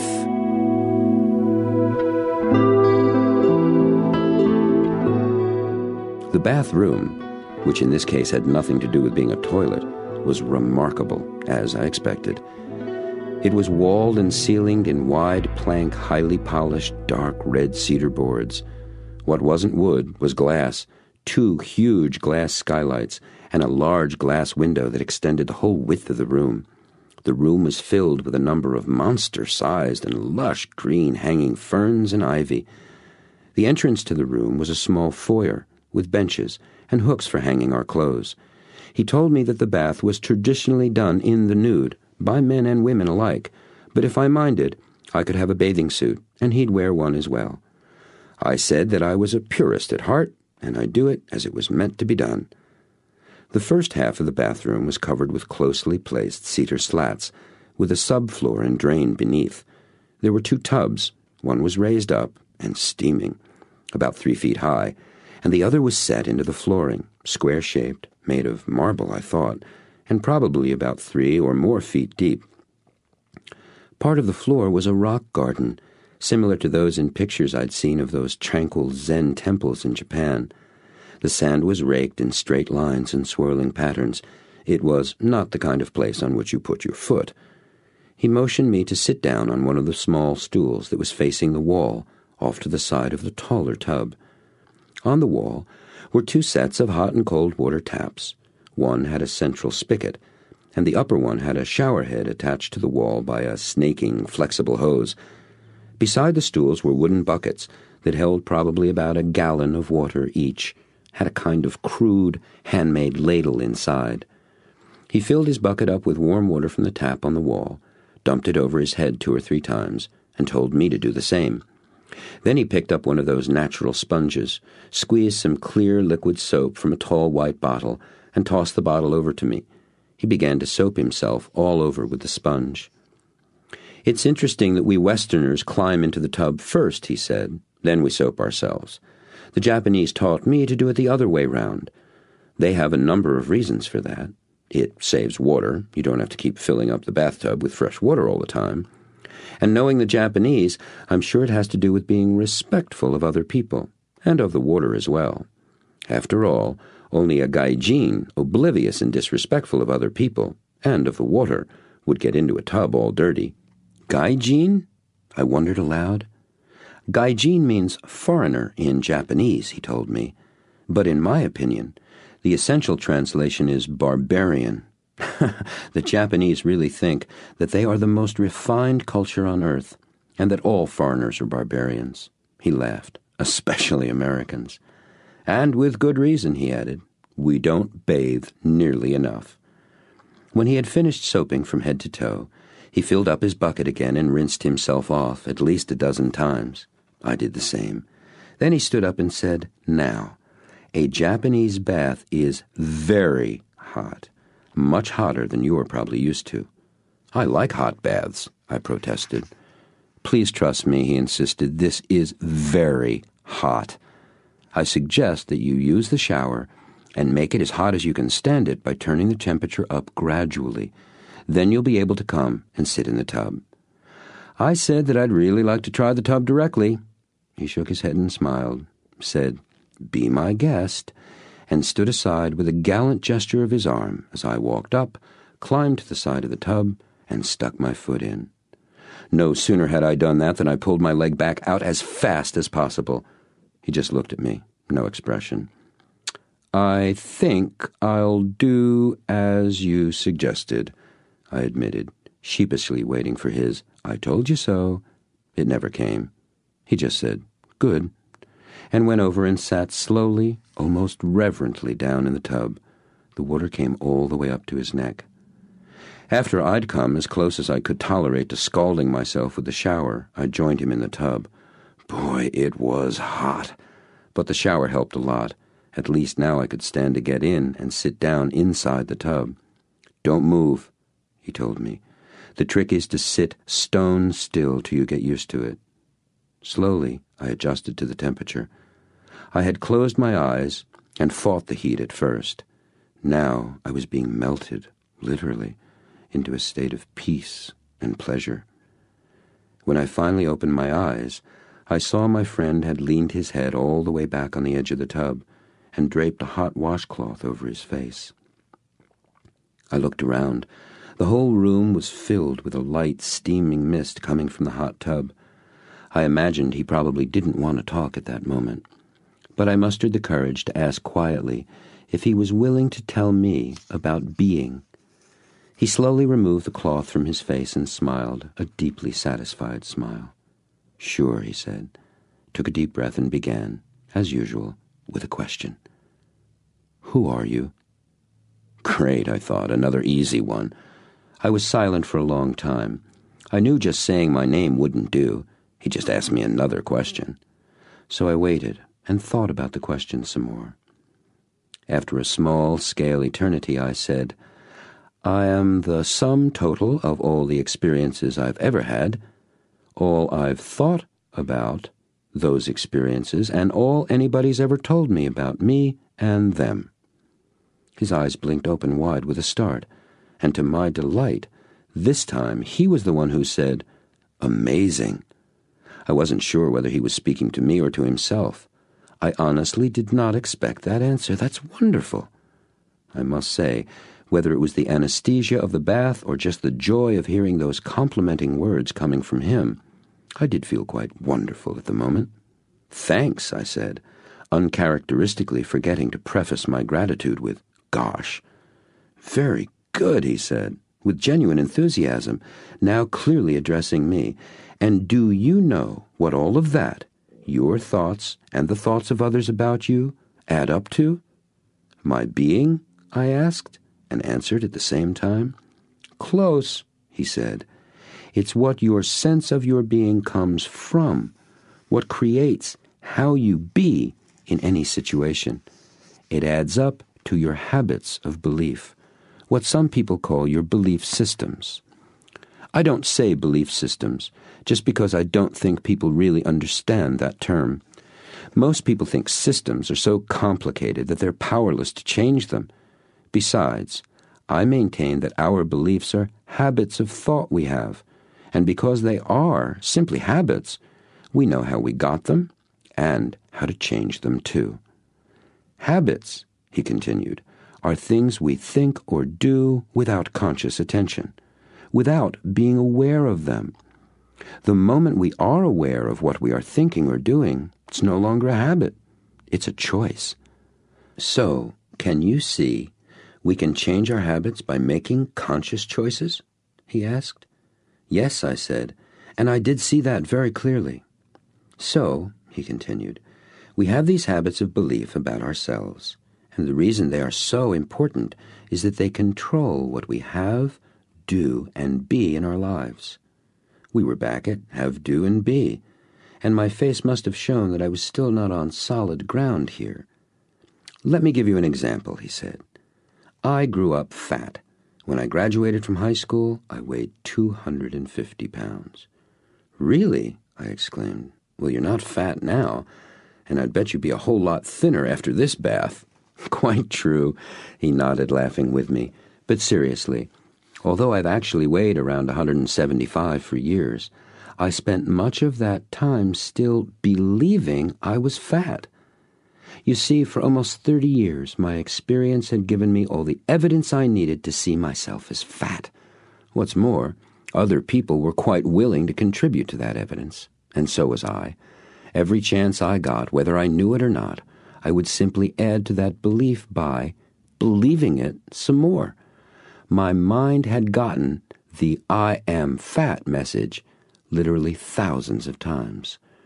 In school, I was the brunt of fat jokes and lots of cruelty about being fat.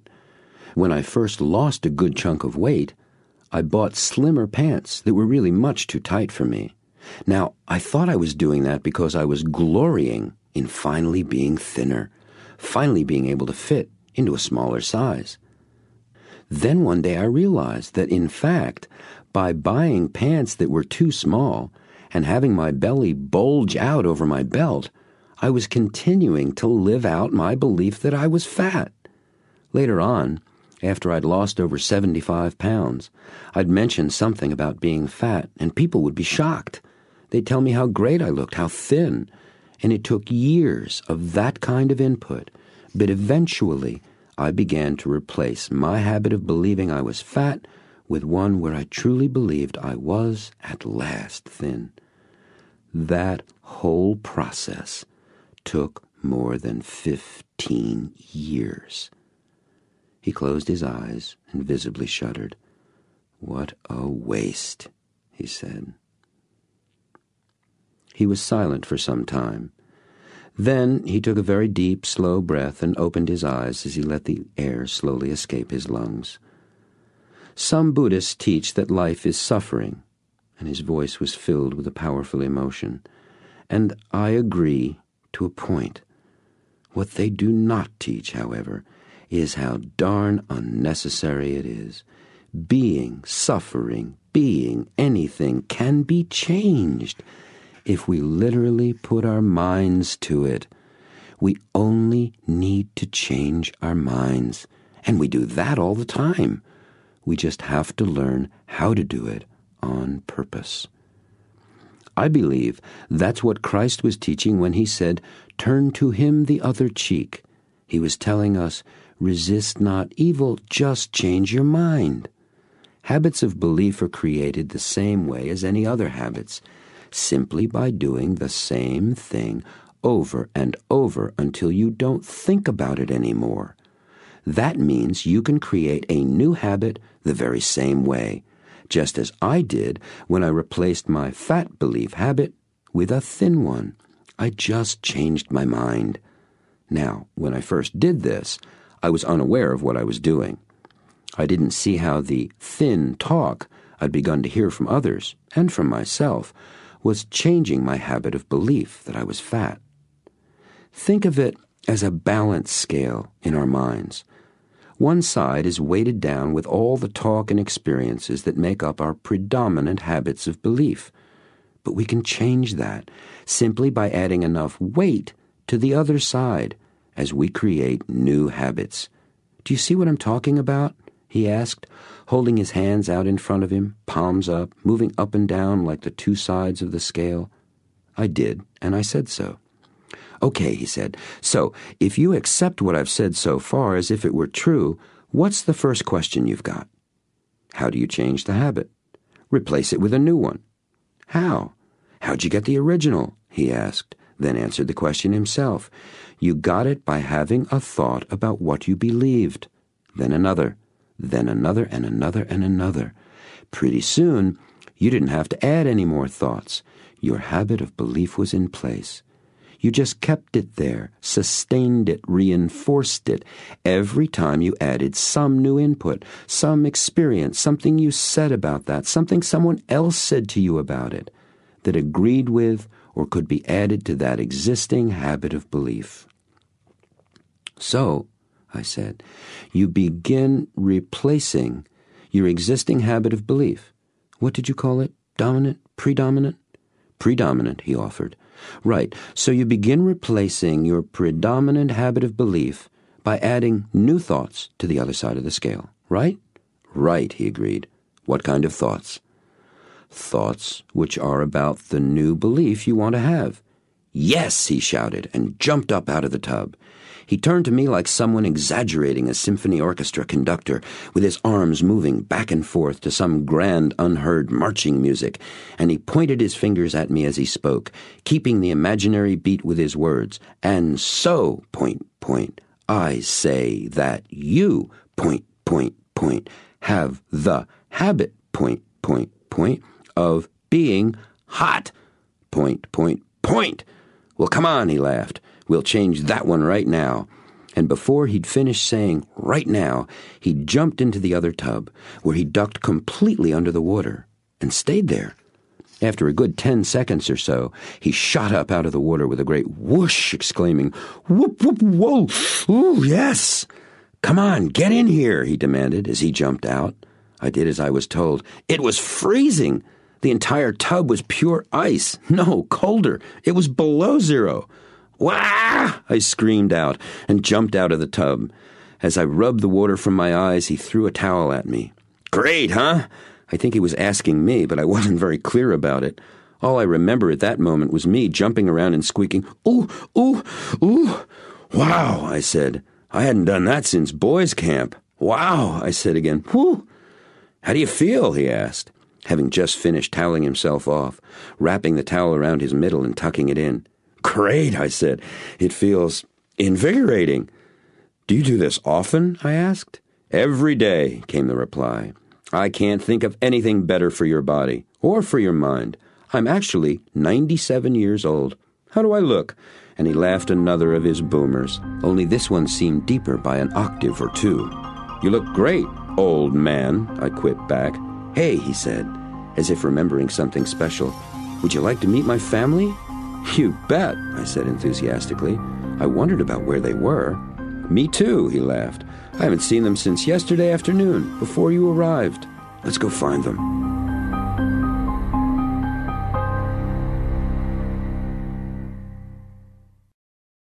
Chapter 9. Housekeeper Master.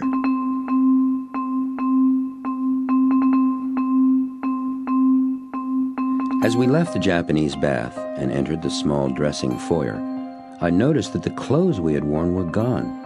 In their place were two neatly folded piles of clothing. One was my own, which I'd worn on Friday, now clean as new. I began to dress. My friend had just put on a faded denim work shirt, and then he unfurled what looked to be a big scarf or a shawl. Odd, I thought. "What's that?" I asked, pointing to the large piece of brightly printed fabric he was holding. "It's a sarong," he said. "They wear them in Thailand and tropical islands like Java and Bali." "It's beautiful," I commented. "Thanks," he said. "They are the single most comfortable garment in the world," he added. "Want to try one?" Sure," I said, a little hesitantly. "How do you wear it?" He walked over to some drawers that were built into the wall and pulled out a bright blue bolt of cloth with a white and dark blue embroidered border. "You're a blue person, aren't you?" he asked. "Am I?" I replied with some curiosity. "Your clothes," he said, pointing to my pile on the bench, "are all blue." They were. I was a blue person, all right. He showed me two different ways of tying the sarong. I chose the one I liked best, which was different than the way he had his. He just pulled his around himself and tied a knot in the front. The way I wore mine seemed more, well, conservative, more formal. Following his careful instructions, I wrapped it around me once, held the two ends off to the side, pinched the two sides of cloth where they were closest to my body tight together, made a couple of back and forth folds, tucked them back into the whole thing, and folded the waist down all around. I can't imagine that anyone would understand all of this based on that description. It's one of those things like tying a necktie that you've got to do yourself to get how it works. As we were walking back through the house, I asked, "How did our clothes get there? I didn't hear anybody come in." "Probably Rachel, that's my wife, but it could have been Rebecca, that's my daughter, or Kazuko, she's the woman who takes care of us." "Kazuko," I repeated the name just to hear myself say it. "That's Japanese, too." "Yes," he laughed. "You've noticed my love for things Japanese." "Kazuko-san is a joy, but she's a very difficult woman," he said, and I couldn't tell whether he was serious or not. He must have noticed what I was thinking, because he added in mock protest, "It's true. You'll see." We walked into the living room with that marvelous MLMer Monet over the mantel, and he told me to sit, while he went over to a huge French country wardrobe kind of thing, spread the doors open wide, and did something I couldn't see. I guessed that was where his stereo was kept, as the music filled the room. Amazing, I thought. "Country music?" I asked. "A man of many tastes and talents," he answered. "Pop quiz. Who's singing?" he asked me.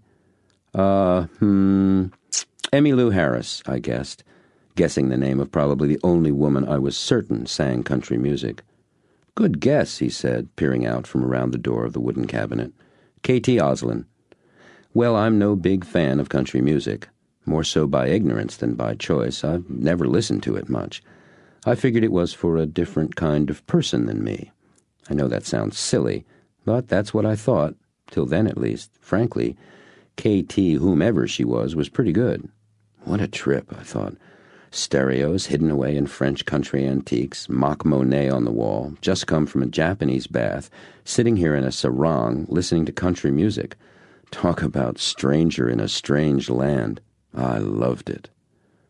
"Ah, Gaijin-san, no rock and roll today? But I like it so much," said a strange new voice from the other side of the room.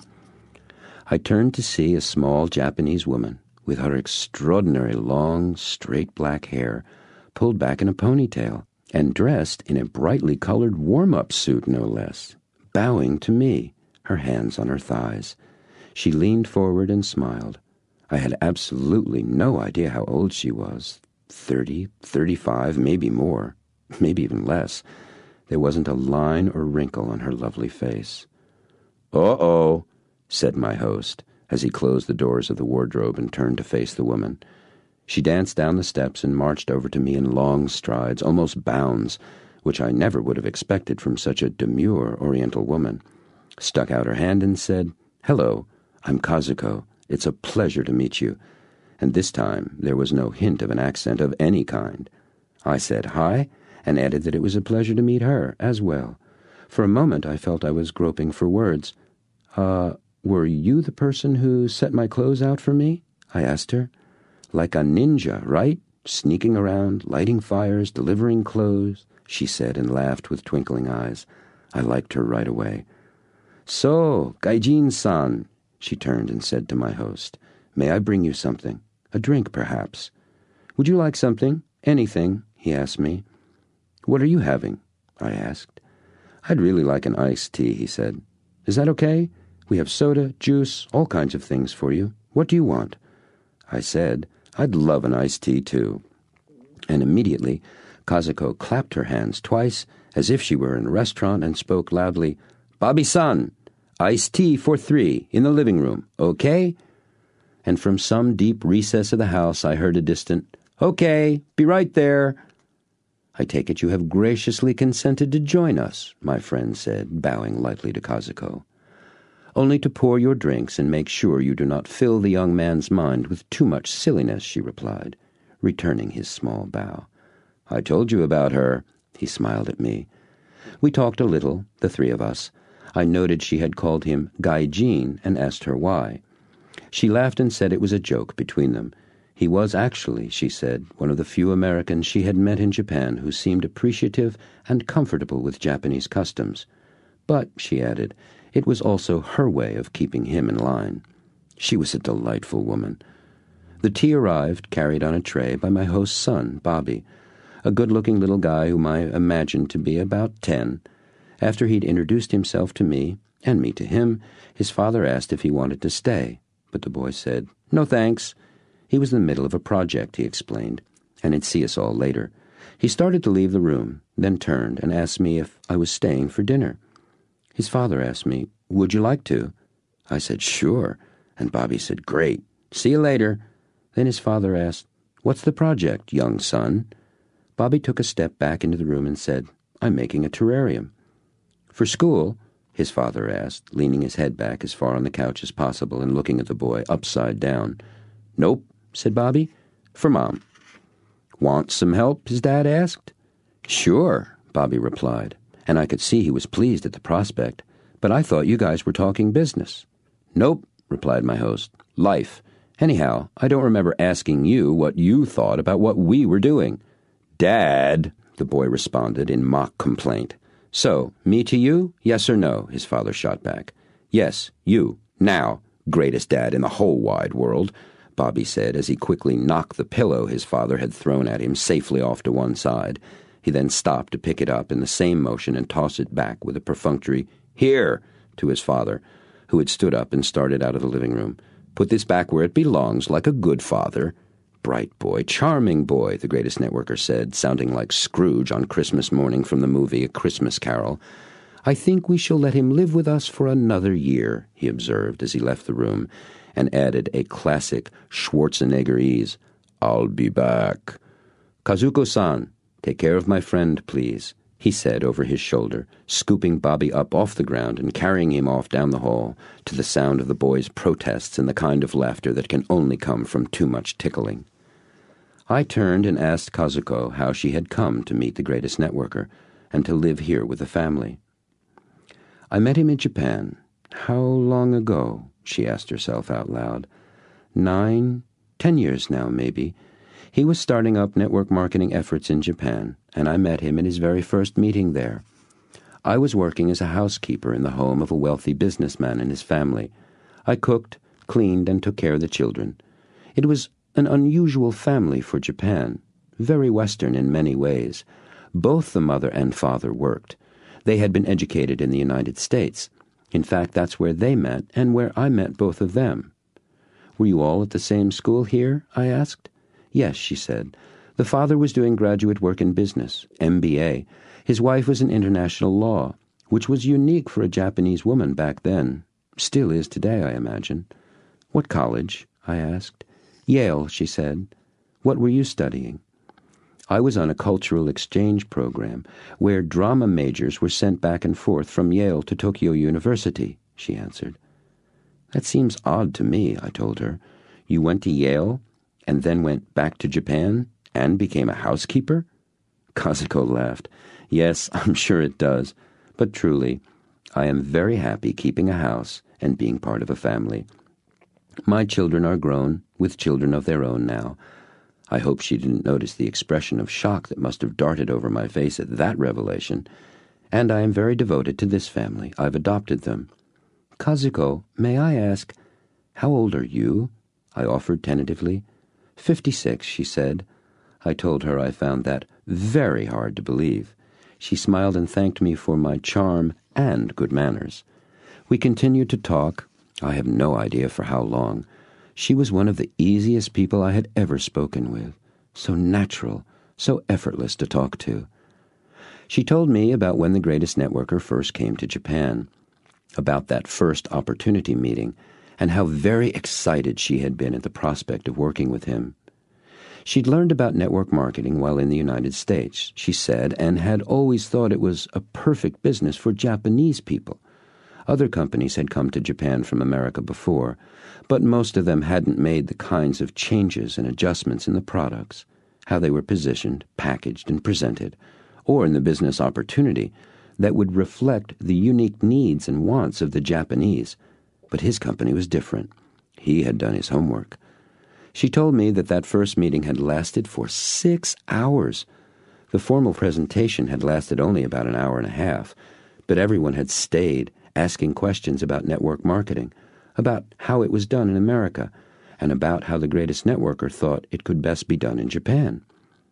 Kazuko told me that the meeting had turned into a seminar on network marketing, that my new friend had simply answered every question they asked, and that he had showed and told them all of his ideas about how the business worked best. There were a number of people there who were already involved with other networking companies, and he'd helped them too, showing them new ways to offer their products and build their businesses. People were amazed, she said.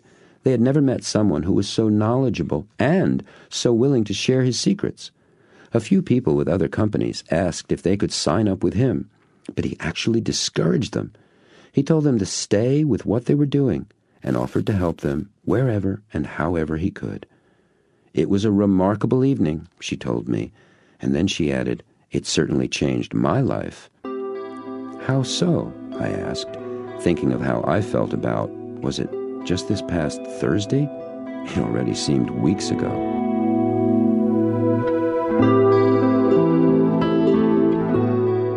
There were a number of high-powered businessmen present, she replied. Each one wanted to be in charge of Japan. He was very gracious to all of them, but he asked them, please, to wait.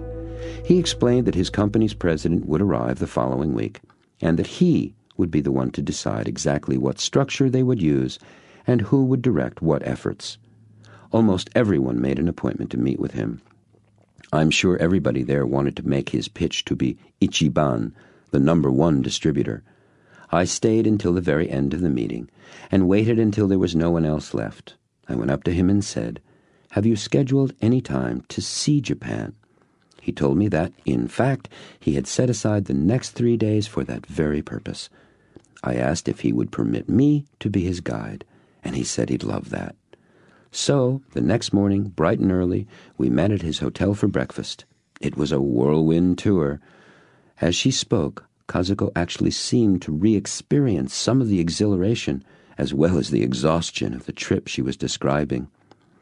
She told me about all the places they'd visited, how he said he wanted to visit the Peace Park in Hiroshima, how moved he was when they did, and how deeply his emotions had touched her as well.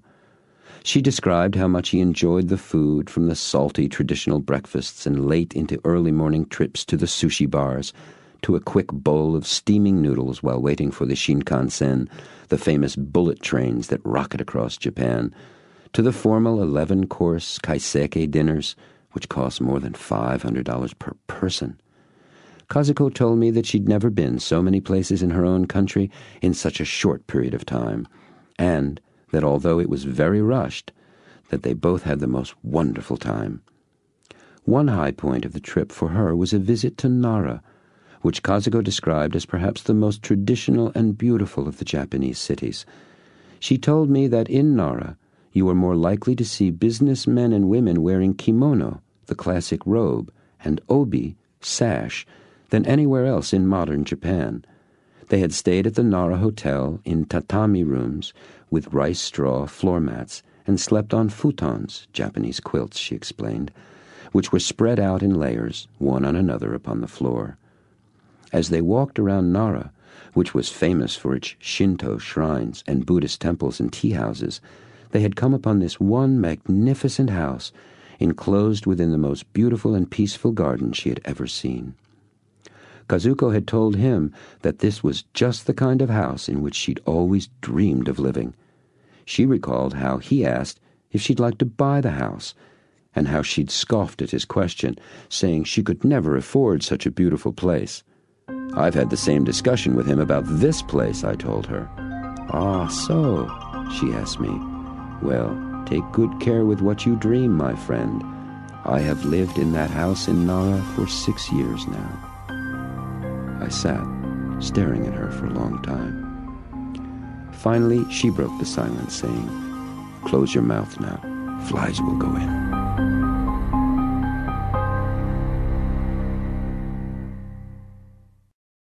Chapter 10. Appointments with Freedom.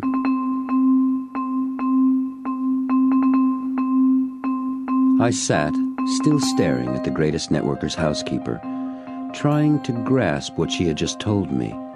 She politely ignored my stare and continued with her recounting of my host's first visit to Japan. When they finally returned to Tokyo, she said, as they were sitting in his suite at the Imperial Hotel, he asked her what she would do to establish a network marketing business in Japan. Whom would she choose to direct the effort? With whom did she think and feel would she want to work? By whom would she want to be sponsored? It was so much more of a question that I could answer then, she told me. I knew that it was terribly important to him, but I honestly felt that any one of the businessmen at the meeting would be a fine choice, and I told him so. However, I was concerned that none of them had any network marketing experience. And he said that was really best anyway. That way, he explained, they wouldn't have to unlearn the business. It would be difficult enough to help them shed their conventional sales and marketing approaches without having to change what they thought they knew about networking, too. We talked for a number of hours, she told me. In fact, well into the next morning. We talked about what I thought would work best in Japan, about how Japanese people worked and lived, and what I thought they valued most and wanted most in their lives. I kept trying to get him to tell me what he thought, but he just wanted to know my answers. I know exactly what you mean, I told her. He asked more questions than anyone I've ever met. We laughed. As we did, the greatest networker came back into the room and sat down in a chair facing Kazuko and me. So, he asked, did Kazuko enlighten you? She was telling me about how you met, how you began your networking business in Japan, and how you never let her ask you any questions, which sounded pretty familiar to me, I told him. He laughed and asked, did she tell you she was in charge of our network in Japan? No, I said with surprise. She didn't. Kazuko-san, he scolded. Tell him the truth. He chose me to be in charge of our Japanese operations, she said directly. He caught a lot of flack for that at first.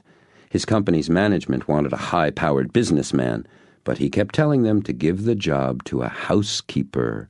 She laughed. Can you imagine how they felt about that? Anyway, he told them I was the best person. I understand. They argued a great deal about it. No, we did not, he interrupted. I simply made them a deal that was in their best interests.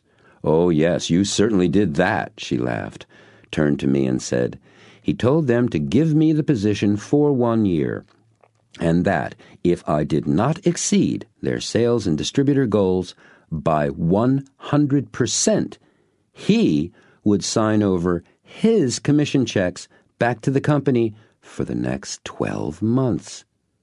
Really? I was again amazed. Yes, she said. What's more, he never told me he'd done that. I only found out about it on our first anniversary meeting when his president and some other company officials from America came to Japan. Tell the nice man what the sales goal was, Kazuko.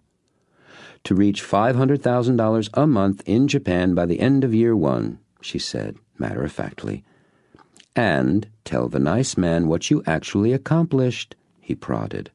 No, you tell him, Gaijin-san. She threw it back to him, pretending displeasure. Our little housekeeper here, he informed me, was the fastest-growing, most successful distributor in the history of the company worldwide.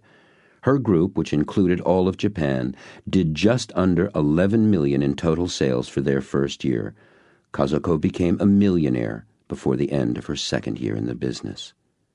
Incredible, I gasped, and I must have looked very shocked indeed, because he pointed to my face, and they both burst out laughing. My friend, he said, leaning forward toward me, in this business you will only achieve what your habits of belief allow. I chose Kazuko because I saw that she believed anything was possible. She had no limitations in her paradigm for network marketing in Japan. She had none for herself either. She did not believe that it couldn't be done, and she refused to listen to anyone who told her otherwise. Ignorance is bliss, Kazuko added, smiling. It's true. I had been blessed with parents who raised me to believe I could do anything I wanted. anything I set my heart and mind to. And that was quite something for a Japanese woman to grow up with, believe me. Besides, she said, my dear friend here spent literally every waking hour of every day with me for almost 6 months to get our business started. All I did was follow him around, translate, and do what he taught me. That in itself was one of the most powerful lessons I learned. And now I've done that with all my key people, she added. How many leaders do you have? I asked her. 9 key leaders, she told me. Well, how many people have you sponsored, totally? I asked in surprise. Oh, 50 or so, she said. In 10 years? I asked, again, quite surprised by her answer. Yes, she responded, in 10 years. That's another thing my sensei here taught me. He told me that every highly successful network marketer he had ever met had earned the majority of his or her income from the sales generated by 2 to 5 individual distributor groups built by leadership distributors.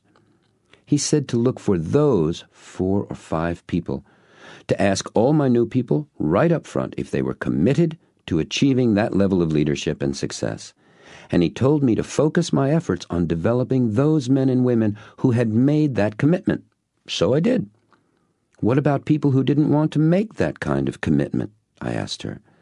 I gave people what they wanted, she said. Remember, I'm a housekeeper.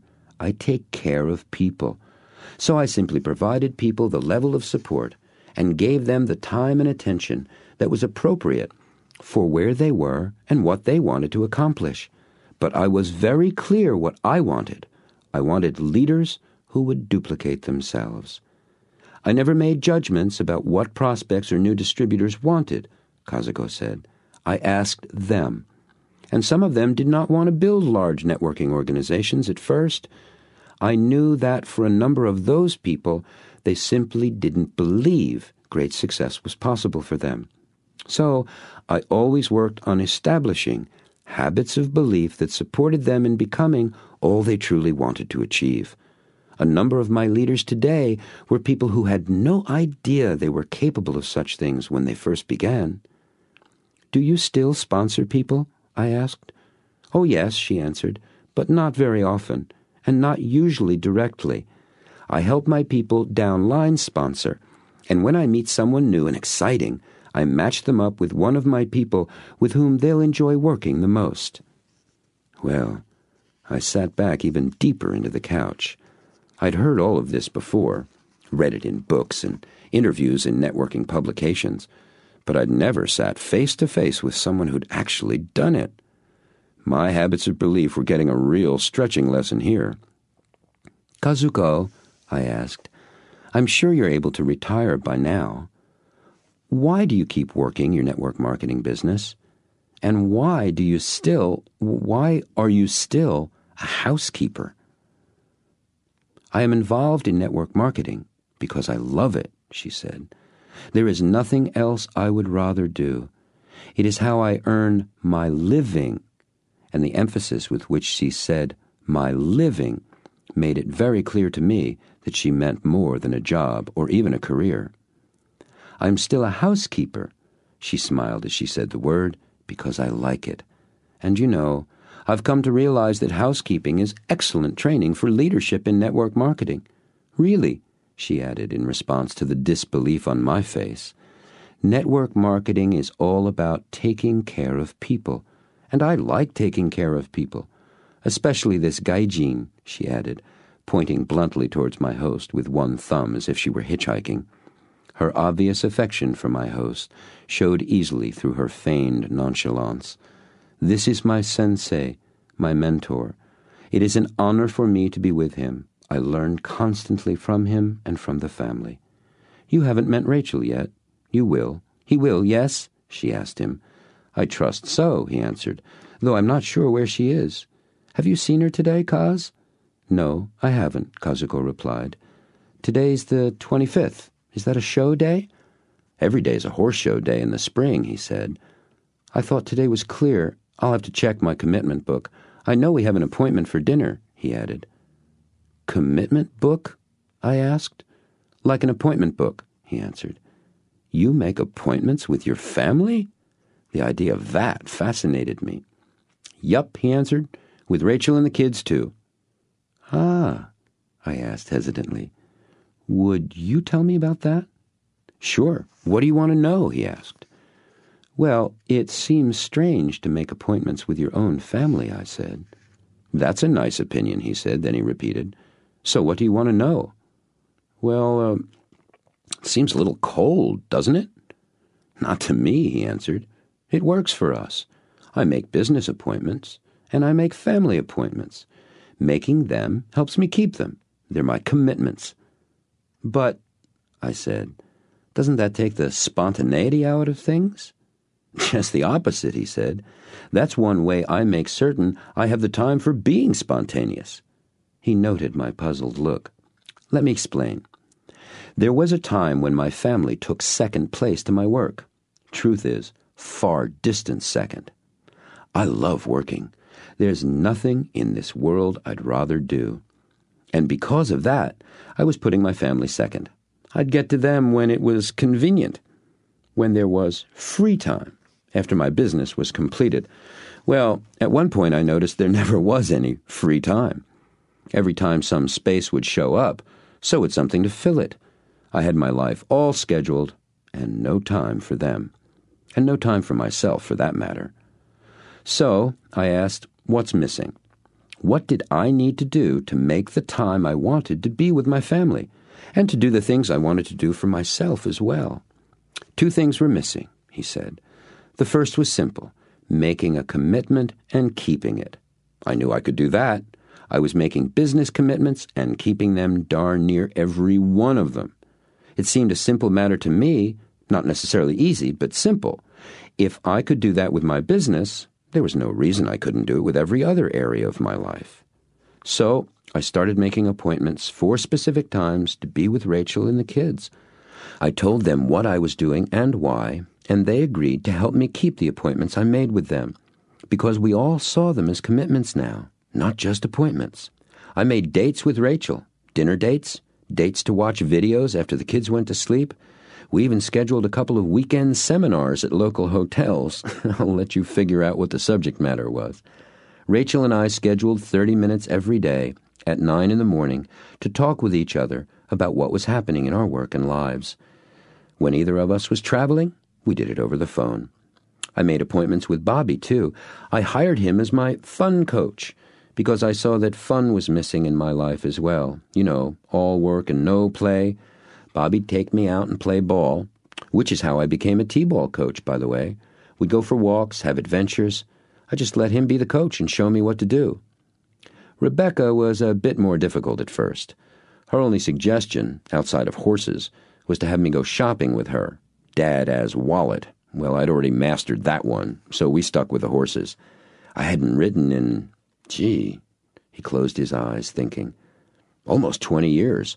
And then only in a Western saddle.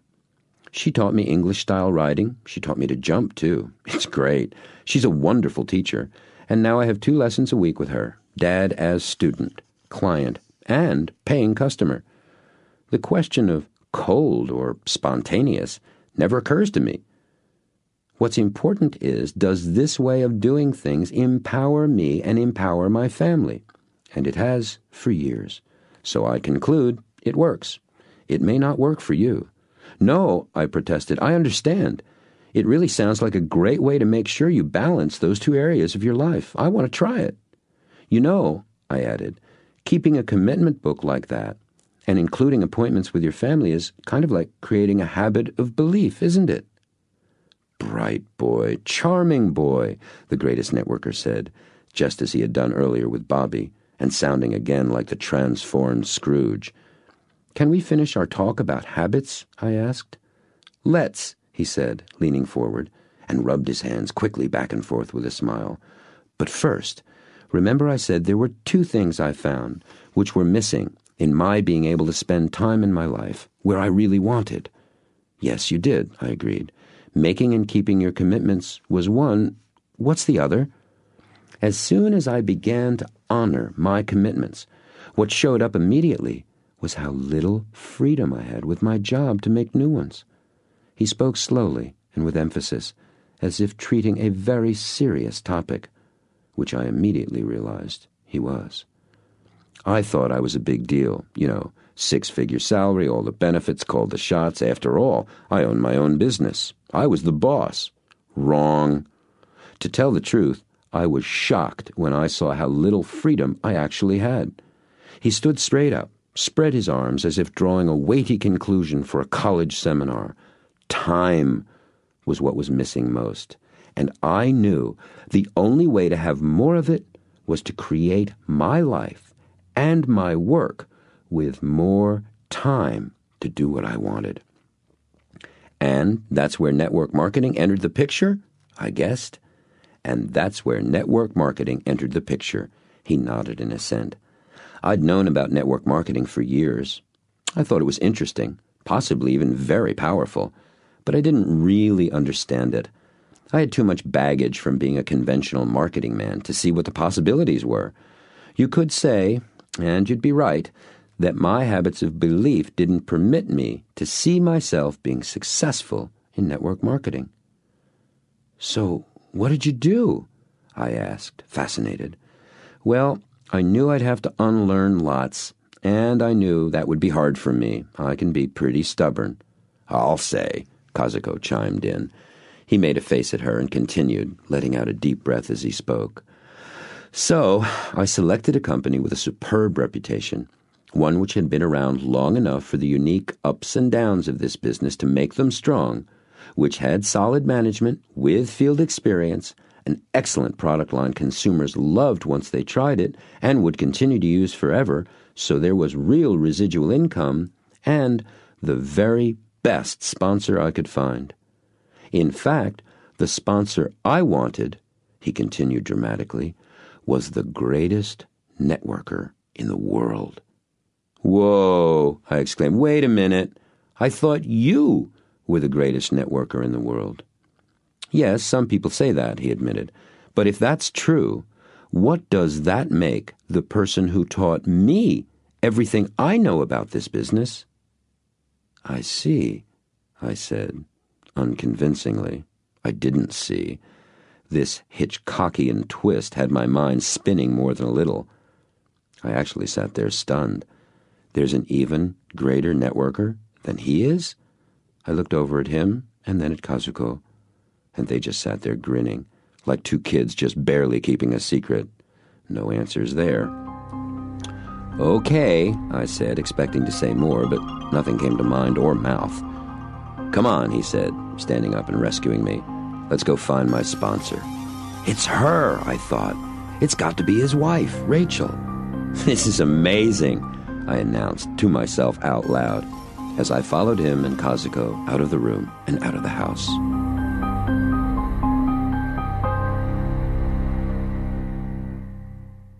Chapter 11. Habits of Disbelief.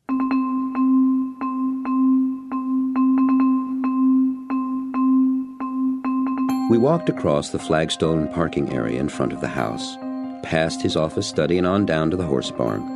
As we approached the stables, I saw a long horse trailer, the kind that would hold at least 4 horses, attached to a hefty-looking pickup truck with an extra set of back wheels.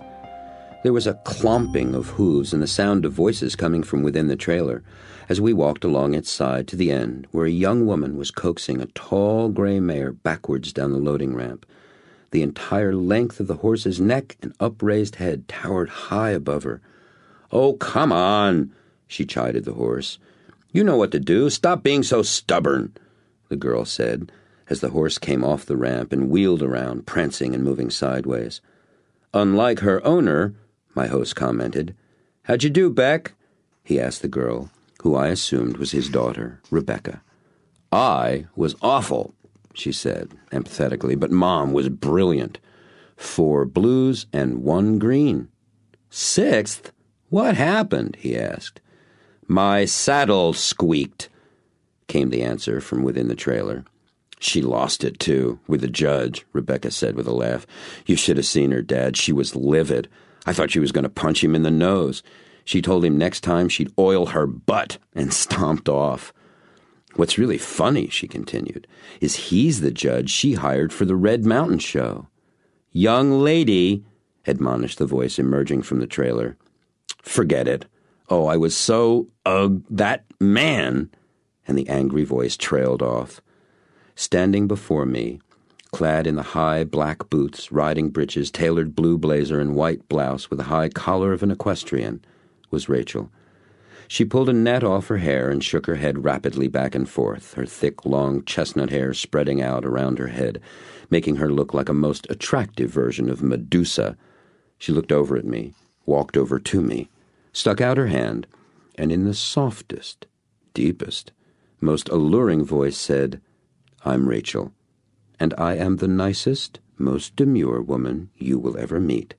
Then abruptly changed her voice to loud and strong to the point of venomous, "And I am so ticked off that I am not fit to be pleasant to you or any other mortal. Forgive me," she declared dramatically, and stomped off into the barn. I stood there in shocked silence. So did everyone else. Slowly, the silence was replaced with the kind of giggles and snickers that emerge after laughter's been held in as long as humanly possible. Everyone burst out laughing, my host most of all. All I could manage was a smile. I felt I dared not join in. Finally, as everyone composed themselves, Kazuko said, "I go to make ready the Queen's bath. Should I up the temperature 20 degrees or so?" "Don't bother," said my host. "The minute she gets in, it'll shoot up higher than that.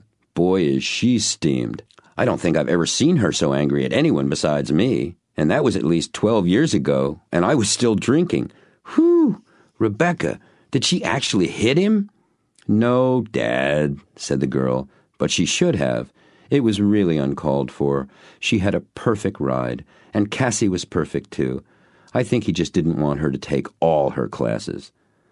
"Looks like he picked the wrong lady to be overly fair with today," he observed. "How did she find out about the squeaking bit? Did she see the sheet?" "Yeah," Rebecca said. "She made a beeline for the judge's stand after the class. We all told her not to go up, but there was no stopping her. Dad, she had smoke pouring out of her ears." "I'll bet," he laughed. "Well," he said as he turned to me, "you've just seen the most powerful woman I know being, well, powerful. Ah, me, she is something, she is." "You're beautiful when you're furious," he shouted in the direction of the barn as he grabbed Rebecca and me by our arms and started toward the house, whispering, "Let's get out of here." We'd been in the living room talking for about 40 minutes. Rebecca had joined us after her shower when Rachel came in. As she said she would, Kazuko had made the bath ready for her, adding candlelight and incense to soothe her, Kaz told us. She had laid out Rachel's favorite robe and a glass of lemonade, which Rachel now placed on the coffee table as she sat down next to me on the couch. She put her arm through mine and looked directly into my eyes and said, "Well, you must be pretty special.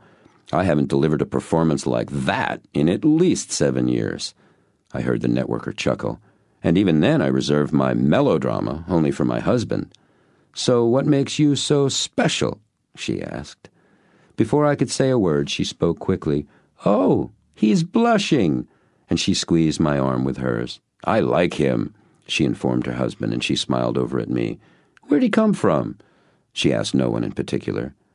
"I met him Thursday evening at the meeting in town," said my host. "I asked him to come to visit Friday, and we've been together ever since." "So," Rachel turned back to me, "what have you been doing?" "I really don't know where to begin. There's been so much." I was coming close to stammering again. "Relax," she said, patting my arm. "This isn't a quiz." She laughed and leaned forward to sip her drink. "So, madam," Kazuko spoke, "you had quite a day, yes?" "Yes," Rachel said. "And thank you, Kaz, for the wonderful bath, the candles, the lemonade. You're a dear." "Pleasure," Kazuko replied. "You look like you needed it." "For sure," Rachel replied in a perfectly pitched Valley Girl voice. She turned to me again and asked, "So, really, what have you guys been doing and talking about since you got here?"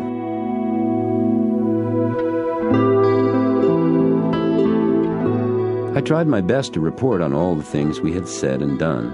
As I did, I realized what a massive amount of information. Thought, new ideas and experiences I'd been exposed to, and all in less than 24 hours. By now, I'm sure you expect me to say, amazing. So I won't disappoint you. That's precisely what it was for me. Amazing. Well, declared Rachel, when I'd finished cataloging all I'd seen, heard, and done. Seems we've all had a pretty full day. Tell me, she asked me, what's next for you? The place to start, I began, is to form habits of belief which support my goals. Bright boy, charming boy, she said to her husband. I've told him so, he agreed. Quick study, too. Good, Rachel said, turning back to me, and asked, so, where will you begin? I pondered out loud, with my goals, and some general habits of belief I already know will support whatever I decide to achieve. Want a suggestion? She asked. Sure, I said. Play with your habits of belief first. Tell me why you say that, I asked. No, she said flatly, though gently. You tell me. I was beginning to see what a powerful pair these two were, and where the greatest networker got some of his greatest networkerness. Okay, I said slowly. I suspect that my habits of disbelief, and I paused for their reaction to my use of that phrase. It came instantly. Good, he said. Rachel smiled and said, Continue, my clever friend. I did. My habits of disbelief affect my ability to create my goals realistically. And by that I mean without the limitations of what I've thought was possible. The kind of habits I have now, or at least have had until now, have gotten me to where I am now. So, they obviously need some work because I'm not where I want to be. So, I continued, first step, balance or begin to balance my scales. Bright boy? Charming boy? I asked them. Touché, said Rachel, and true, too. Okay, said the second greatest networker, leaning forward from his seat. And how is that done? That's my question for you, both, I said, and I sat back, waiting to see what came next.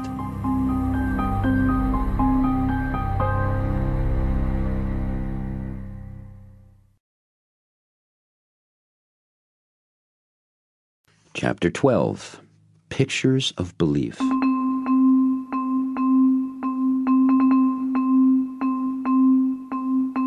My instruction continued with a slight change of venue. We'd all moved from the living room to the kitchen. Time again was flying, and it was past 6 o'clock, when Kazuko inquired if anyone was interested in eating. A unanimous yes sent Rebecca off to look for Bobby, and Rachel to change her clothes, while the rest of us went in to prepare dinner. The kitchen was on a grand scale like the rest of the house, big to the point of huge, more like the kitchen of a restaurant, and many of the appliances were the commercial kind, like the big charcoal gray 8-burner gas stove and the gleaming stainless steel refrigerator, which looked to be at least 2 or 3 times the size one would normally find in a private home. Still in all, this room, too, held a genuine warmth. Clearly, this was the center of their home. I could tell that more living was done here in the kitchen than in the living room, or in any other part of the house for that matter. Everyone took part in the preparations. I was enrolled in slicing vegetables, expertly directed by Rebecca, who explained in great detail how carrots were best cut on a diagonal to provide them with the fullest spectrum of both flavor and essential energy. Yin and yang, Kazuko injected into my lesson. This way we get the most from the carrot, because this way of cutting it provides the greatest balance of the vegetable's natural life force. Heaven and earth together, Rebecca interjected. So now I'm really going to get a taste of philosophy? I mused out loud, and they all laughed with me. We were all working around an island in the center of the kitchen. Its top was a giant slab of dark butcher's block stripes of what I learned was teak wood. At one end was a double sink where all the vegetables and fish, shrimp and clams, some kind of thin fillets of pale, almost translucent fish, scallops, and, yes, it was, lobster, that were being used for dinner were all washed thoroughly. Above the island were a tremendous variety of shapes and sizes and colors of pots and pans hanging from a strong wrought iron affair which was suspended from the high ceiling. And the whole contraption was covered with tiny white twinkle lights. It was always Christmas in this kitchen. Our completed preparations for dinner amounted to 4 big platters. 3 were covered with assorted sliced vegetables: carrots, squash, Chinese cabbage, leeks, scallions, broccoli, green and red bell peppers, pea pods, and tiny miniature ears of corn. The other was a sumptuous array of fish and seafood, and each platter was arranged as if it were going to be photographed for a magazine like Food and Wine. We all stood there gazing at this marvelous array, until I could no longer contain myself and asked, "Now what?" "Nabe!" exclaimed Bobby. "What's a nabe?" I asked. Rachel described what's called the traditional one-pot cooking of Japan, where everything is cooked right in front of you at the dinner table in one pot. The assembled diners sit around this boiling pot of clear soup, heated from beneath by a portable gas burner, she told me, and select what they want to eat from the platters of vegetables, fish, and shellfish. They put it in the pot and take it back out when it's cooked. There are usually bowls of rice and a series of sauces in which to dip the food, too. Kazugo explained that in Japan, nabe was a dish eaten mostly in the winter and fall, but she told me since the members of this family were only country samurai, it was permissible to have nabe any time. We ate at a wonderful old wooden table tucked comfortably into an alcove in the L-shaped kitchen. As we selected, dipped, and retrieved our food, all done, by the way, with wooden chopsticks, Rachel asked me, "So, we were talking about your habits of belief, needing to balance the scales with new habits, and you were about to ask us how that was done, right?" "Yes," I said. "Well," Rachel replied, "I'd like to hear what you would do first." "Okay," I said, by now not at all surprised that the issue had been promptly dropped back in my lap. "I'd go back to that movie of my life that your husband did with me. Do you know the exercise?" I asked her. "She does," my host spoke up. "She taught it to me." "Oh," I laughed, "I see." "So," I continued, "I'd take some of the scenes from that movie and build beliefs, new, positive habits of belief around them." "Great," Rachel said. "Tell me about a couple. Tell me one habit of belief you have now, and what new one you'd replace it with from your movie." "Well," I thought out loud, "I believe that I cannot speak in front of a group. I mean, I can, obviously, but I don't like to, and I'm not very good at it. But in my movie, I was up on stage, and I had the audience responding to me just like I was a first-class speaker." "Good," Rachel said. "Describe what that's like. Give me the details. What's it like for you being a first-class speaker?" I did my best to comply with Rachel's request. I was hesitant at first. It was awkward, because it seemed like, well, a lie. She noticed my difficulty and asked me what was going on, and I told her how foolish it all sounded. "I understand," she said. "It's probably going to be like that at first. Just know that because of all the old habits you formed over the years, these new ideas and images may seem silly to you now. After all, you know you're not a polished speaker, so the very idea of saying or believing you are something you are not seems ridiculous." "But I can see," I interrupted, "that it's the way to go. I mean, I know what's going on here is I've got one old habit rejecting a new one. It's kind of like the old habit is fighting for its life a bit." "Very good," Rachel said, and I could see she was genuinely pleased.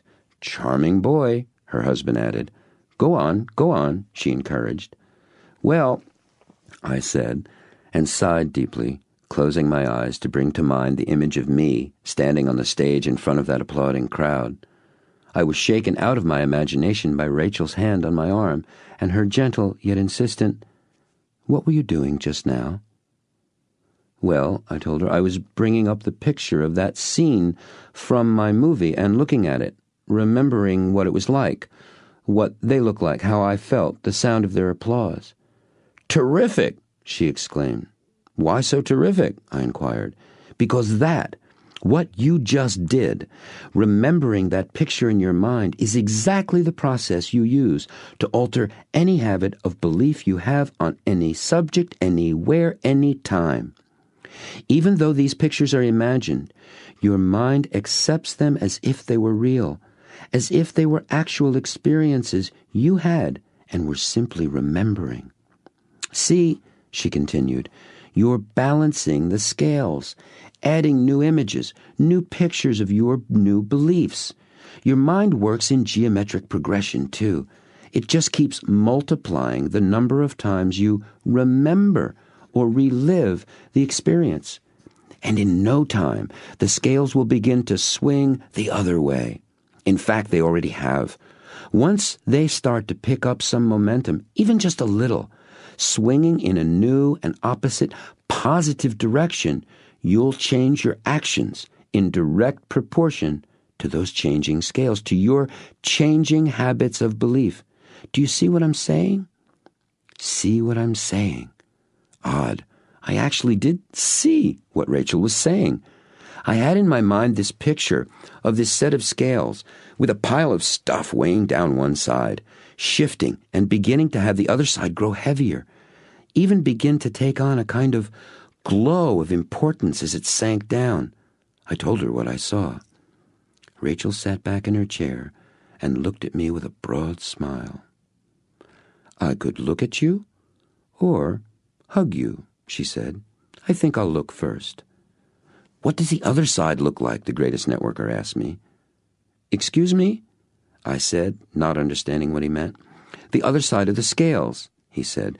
"You told us the side that was getting heavier was, what did you say, glowing? What did the other side that was moving up look like?" I closed my eyes and imagined the scales.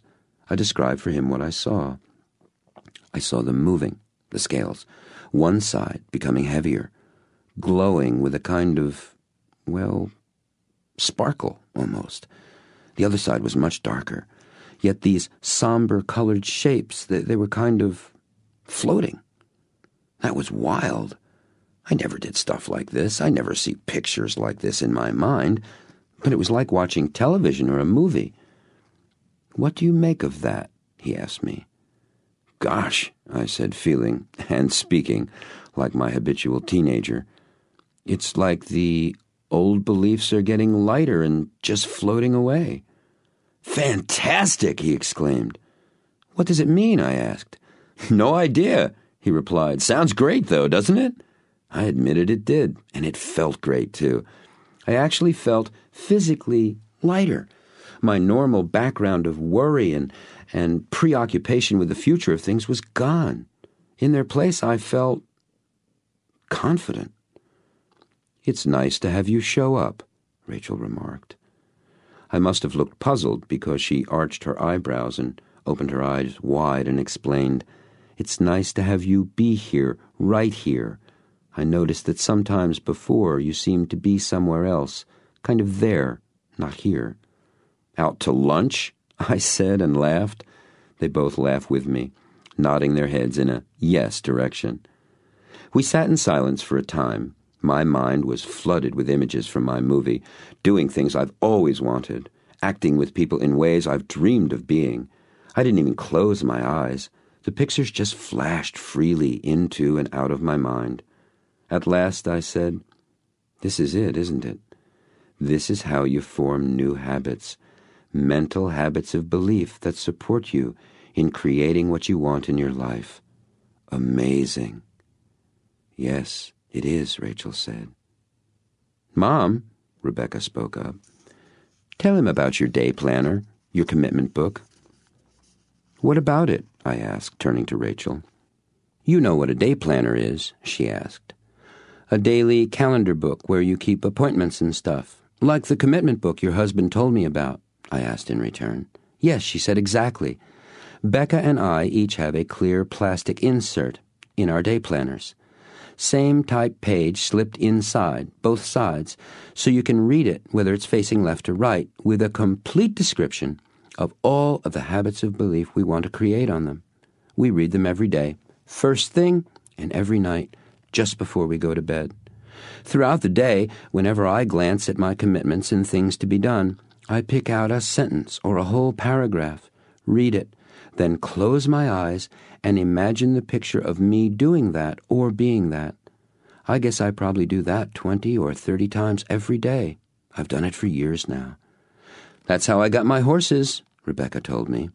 I put a couple of pages in my 3-ring binder notebook at school. One was the story I wrote about me having my horses. The other was a whole bunch of pictures cut out from magazines and books. She added confidently, I thought Dad was going to shoot me when he found the horse books I used from the library with the pictures cut out. I did shoot you, he replied.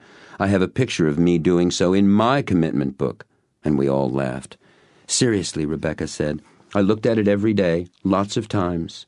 One day, she said, covering her impish smile temporarily with her hand, I was looking at it in English class when the teacher snuck up behind me and asked what I was doing. I was really embarrassed. But I told her the truth, what it was and what I was doing it for, and I guess she thought it was okay. Okay? Her father interrupted. I'll say, he said, as he reached across the table and messed up the hair on top of her head, all to Rebecca's protests of, Dad! The teacher made the whole thing into an assignment, he said, with obvious pride and delight. She had Beck's entire class construct their own stories of belief they wanted. Bring in magazines, not books, he said, glaring at Rebecca.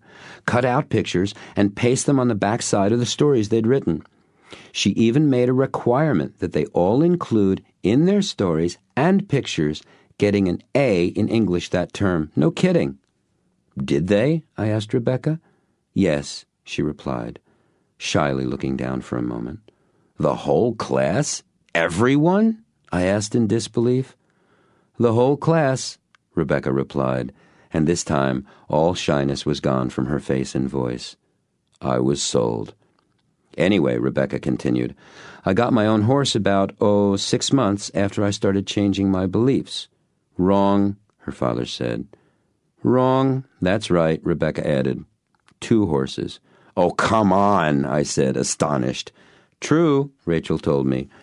We told Rebecca we would support her having a horse of her own, and she'd have to get the horse herself. So she worked after school, mucking stalls, helping at a farm that friends of ours have down the road. They had a lovely gray thoroughbred mare and her filly that didn't get along with any of the other horses. They would kick and bite whenever they were with other horses, and nobody liked riding them. They had them for sale for months, but no one wanted to buy them. Rebecca seemed to be the only one who could control the mare, and one day they just up and gave her both horses. Unbelievable, I said, leaning back on the legs of my chair. I came forward with a thunk, turned to Bobby and asked, And what strange and wonderful tales of great accomplishment do you have to tell me? First place at the science fair, T-ball season and tournament champs, Stop! I explained. I get the message. Would you like to hear about how I got my house? Kazuko asked. Don't try to stop her, the greatest networker advised. I walked up to the house with my camera one day on a networking visit back to Nara, Kazuko told me. I politely explained to the people who answered the door that it was the most beautiful house and garden I had ever seen. I asked permission to take a picture of it, and after hearing that I wanted one just like it, and why I wanted the pictures, how I was going to use them to create habits of belief for having such a house, the owners were intrigued. They suggested they take pictures of me on the walk, in the garden, in the living room. They showed me the whole house, explained its history, invited me for dinner, too. I signed them up that night in network marketing, she laughed. They are 2 of my leaders, dear friends now. And about 2 years after we met, they wanted to move to be with their children in Yokohama and asked me, please, to purchase their house. It was important to them, they said, that the person who owned their house loved it as they did and would preserve its history and beauty. So I bought it. Lesson number 74, complete? my host asked, putting his hand on my shoulder. Complete, I replied. Good, he said, standing up from his chair. Guys' night for dishes? Ladies, split, he commanded. He always does the dishes when there's only one pot to clean, Rebecca observed wryly as she left the kitchen, skipping through the door. He's a bright and charming man, added Rachel. Kazuko bowed, smiled, and left us to our work.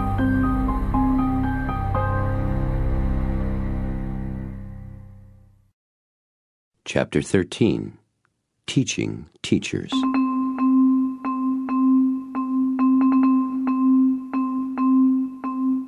As we were leaving the kitchen, the greatest networker turned to me and asked, did I play billiards? Pool? I asked in return. No, billiards, he replied. No pockets, 3 balls, 2 white, 1 red. I said I'd never played, though I'd seen tables like that before and had wondered about the game.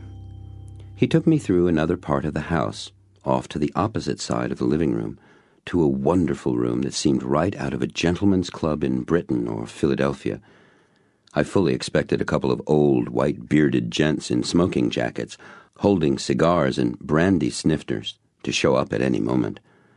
The room was arranged around a vividly green billiard table, made all the more bright by a bank of 3 sets of shaded lights, clustered together, that hung in a straight row down from the ceiling above the table lengthwise. The table itself was an antique, heavy and old, with ornate hand carvings all over the sides, and claw and ball feet. There was a brass plaque on one end which read, "Presented to Anthony and Rebecca. Happy 30th anniversary." I looked up at him after reading the inscription, and he answered my unspoken question. Rachel's mother and father. Her dad taught her to play. She taught me. She is, as you've seen, a superb teacher, he said. She is that, I agreed. What makes her so good, he said, handing me a cue after rolling it back and forth on the table 2 or 3 times, with a try this one, is her devotion to having her students surpass her. No matter what subject she's teaching, riding, billiards, network marketing, she is absolutely intent on having you go further than she's gone. Remarkable woman, he added with love, respect, and obvious pride. He briefly explained the object of the game to me. We each had one of the 2 white cue balls as our own for the duration of the game, and the task was to hit each of the other 2 object balls with our own cue ball to score a point. He proceeded to show me how it was done by running 38 points before finally missing what he explained was an easy 3-cushion shot. Remarkably, I made 6 shots in a row before sitting down for his turn. As we took our shots, in between my asking his advice on where to aim or what kind of English or spin to put on the ball, we talked about all kinds of things. The room had a series of hunting prints and stuffed animals around on the walls. He said he wasn't a hunter, although he loved guns and shooting.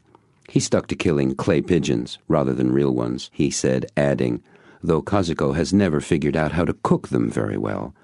The animals were Rachel's father's. He was a sportsman, and my host had kept his trophies more for the memory of him than anything else. I asked him what Rachel's father was like. He taught me to shoot, he replied, and more, much, much more. He considered it a flaw in my character that I didn't enjoy hunting real animals.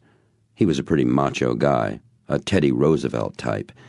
He used to tell me that he only bothered keeping my company because Rachel was so fond of me. He was a most remarkable man. Tony was successful in business, he continued. Not rich, but he worked hard, and he did very well for himself and his family. Rachel was their only child, and Tony always considered her his eldest son, the heir to his family name. I fully expected him to insist I take his name when Rachel and I got married. When Rachel was nearly 16, she wanted a car, a red Corvette. Tony said, "Okay, I'll get you one. But how can I be sure you'll value it and take proper care of it?" She didn't know the answer to that, so he told her he'd think of a way for her, and he certainly did that. On her 16th birthday, He gave her this small, gift-wrap box, and inside is the key to a new Corvette and a phone number on a piece of paper. I can just see her, jumping up and down, all excited, throwing her arms around him. You know. I nodded. He continued. So Rachel asks, "Where is it? Where's my car?" And he tells her it's in the garage. So she runs to the garage to see it, and there it is, in pieces. I must have looked shocked because he said, "No kidding, in pieces, hundreds of them." He'd bought her the car all right, and then he had a local mechanic take it completely apart, engine and everything, and lay it all out over the garage floor. "Amazing," I said, and it was. I told him I couldn't imagine somebody doing that. "Boy, I couldn't either," he said, until I met Tony, that is. So picture this. There's Rachel. She's standing there looking at all these parts scattered all over the place, and he comes up to her and asks, "Do you want to know what the phone number's for?" She says yes, and he tells her that's the name of the mechanic who'll help her put the car back together again. He's expecting her call, he says. "What did Rachel do?" I asked, still incredulous at the whole affair. "She put it together," he said matter-of-factly. "Took her 4 months of nights and weekends, but she did it. She drove that car for over 17 years. Tony was right. She took incredible care of it." "That's amazing," I said. "Tony was amazing," he said, shaking his head with the memory of the man. From his use of the word "was," I assumed that his father-in-law was no longer living, so I didn't ask about that. He asked if I'd like to see the guns Tony had given him. I've never owned a gun, not even a toy as a child. My mother was adamant about no guns. But I do admire craftsmanship and quality, of any kind, and the guns he showed me were magical. You could see and feel how fine they were. They had the spirit of excellence all about them. His pride and joy were a magnificent pair of matched Weatherby, his and hers, field shotguns, fitted into a wooden, green, velvet-lined case that had belonged to his father-in-law. 12-gauge for him, the lighter 20-gauge was a woman's gun. Much of the metal work on the guns was engraved in hunting scenes, like the prints that were hanging on the walls. I asked if he and Rachel shot together, and he said they had. I asked who was the better shot, and he said he was. I asked if he intended to teach Rachel to be better than he was, and he said, "No. I've already got enough trouble keeping up with her. Besides, if Tony didn't teach her to be a crack shot, you can be sure she wasn't all that interested. So I'll get to keep being a better shot all for myself, at least for a little while longer." He laughed and then promptly missed a truly easy billiard shot. "Whoops," he said. "I think Tony's trying to tell me something."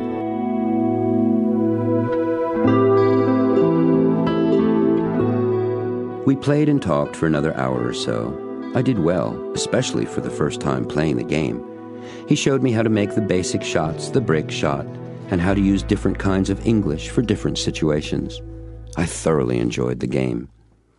Billiards is very much like network marketing, he told me, in many ways. It's a game of position. Certainly the shot right in front of you is important, but you must also think ahead, 2, 3 shots or more.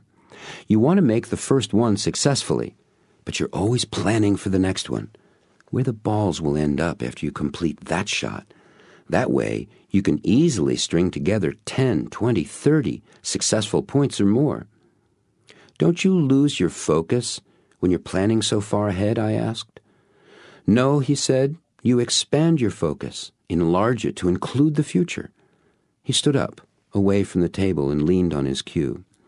"You're making sure you see the big picture, how one action fits into another and then another. That also builds momentum. And when you approach your business building from that larger perspective, your priorities shift and you begin to focus on longer-term concerns." "Such as?" I asked him. "Teaching teachers is a good example," he told me. "Usually, when you're concentrating on teaching people to teach people, your results are slower in coming than if you focused on simply teaching people how to sell products and sponsor others. That's a simpler job, and it yields larger results faster in terms of generating sales income, at least at first. But when you teach people to teach people, you move from creating results to empowering others. Of course, that's a result too, but it's bigger. What you end up with is a longer, lasting success, more leaders, and more leadership in your organization, which ultimately results in both greater stability and greater productivity. Do you remember how I told you I began with significant success for myself, but no one else was doing the business successfully? Yes, I answered. It's like that, he said. When I came to understand how the business works, that it depends on our ability to effectively sponsor people who know how to teach people how to teach other people, my business began to grow for real. I suppose I could have taught people to write compelling sales letters, but that's not what drives this business, and it certainly wasn't what drives me. I've developed a number of persuasive letters people can use to get their prospects to take a look at the opportunity, and my people use them with good success. But after that, what happens? After they've agreed to take a look, what do people do then? Ask questions, I answered. You bet, he replied. But about what? See, unless you've been taught to help people discover or reveal their own values and what's really important to them, you can't connect your opportunity to anything lasting or meaningful in their lives. It's not anchored to them. You might come across the rare one or two folks who are self-motivated, who already understand network marketing, people, sales, the unique way we do it in this business, and how to teach and train others. But they're very rare birds indeed. For the most part, you'll be working with inexperienced people, turning them into professionals. And professional whats is a good question. Professional teachers. He paused for a moment, closing his eyes, and I knew he was creating a picture of what he wanted to say. I closed my eyes just for the heck of it to see if I could come up with a picture of what he was going to talk about. When I opened my eyes, he was staring at me. "Falling asleep on me?" he asked humorously. I explained what I was doing, and he shot out one of his booming laughs that echoed all around the wooden walls and terracotta tiles of the billiard room. "Well," he asked, "what did you get?" I remembered this story I heard from a workshop leader back in New England. He was telling a group of us about a music professor he'd had in college. He said he walked in the first day, thinking he was pretty good, and the teacher put a horrendously difficult piece of music on the stand and told him to play it. Well, he slaughtered it. He was awful. His teacher sent him home to practice. Next week, he showed up for his lesson, expecting to play the piece he was given for homework. But instead, the teacher put on a new, even harder piece in front of him. He thought he was bad before, but this was ridiculous. He was worse than awful. This continued for another couple of weeks. He'd murder the piece in class, take it home to practice, come back, and be given one twice as difficult as the one he hadn't even come close to mastering from the week before. Finally, he was so upset and frustrated, he exploded all over his teacher. "Why this? What that?" And the teacher pulled out the very first piece he'd given him and said sternly, "Play it." And he did. Beautifully. He was amazed. The teacher took that one away and put the second lesson on the stand and said, "Play that." And he did. He was great.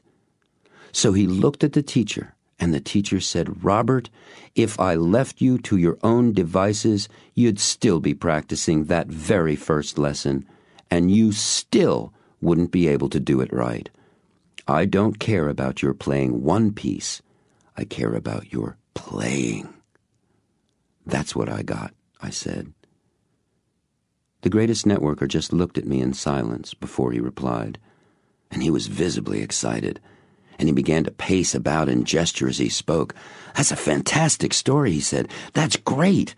It not only illustrates teaching somebody more than, well, like teaching a man to fish instead of giving him a fish. You know, when you teach him to fish, you feed him for an entire lifetime instead of just one meal. But it also illustrates the whole business of stretching, going beyond your comfort zone. That student was stretched far beyond where he himself would have ever gone all by himself. Boy, he had a great teacher. I'd like to have that guy in my networking business. What guy? Asked Rachel, entering the room, and to her husband asked, Ready for our walk? She was dressed in jeans, with a chambray work shirt, and a pair of used canvas keds. She looked like a college girl. Sure, let me change. I'll be right down, he said. He was still dressed in his sarong. I noticed I was, too. No need, she said, and tossed him a pair of jeans and sneakers with socks. Great, he said. I'll get these on. Tell Rachel that story you just told me, then come for a walk with us, okay? I looked at Rachel. He asked you, she asked. I pointed to my sarong. Whoops, she said. Your clothes are still in the bath, yes? Yes, I replied. Come on, she said, and signaling me to follow her. Let's get your clothes, and you can tell me your story. Okay, I agreed. And as my host ducked into the small bathroom off the billiard room, I walked with Rachel to get my clothes and told her my story.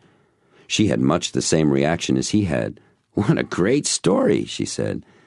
Can you say more about teaching teachers? I asked. As we reached the bath, I picked up my clothes and must have looked a little lost. There was no room to change in.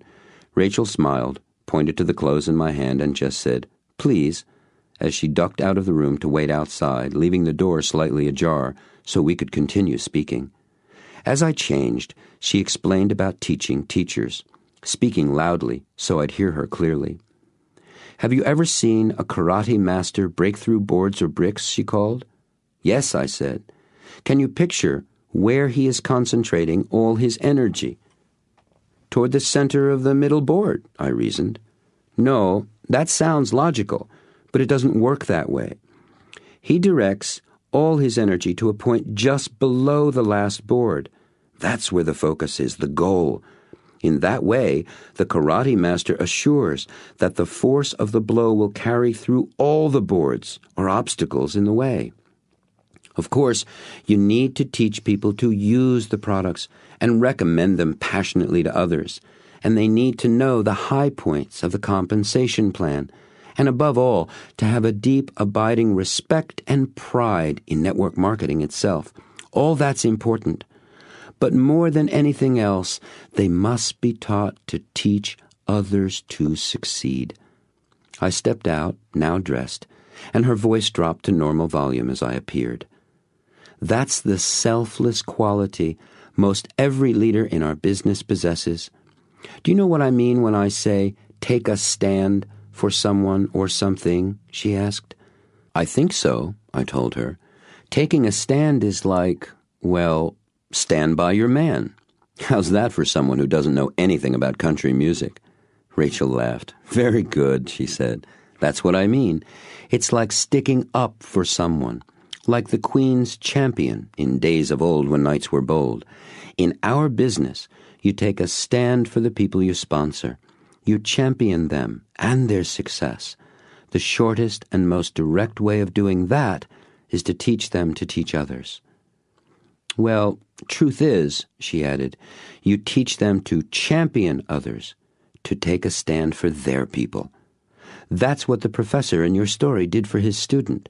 He took a stand for what was best in his student. Sometimes doing that requires you're giving people a rough time.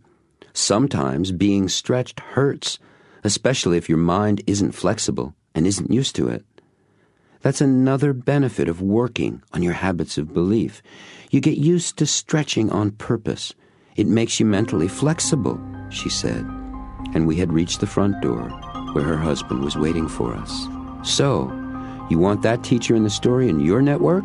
She asked him. Sure, wouldn't you? He asked. She poked her finger into his chest and said, I've already got him. Kissed him on the cheek with a playful growl, and opening the front door said, Let's walk, gentlemen.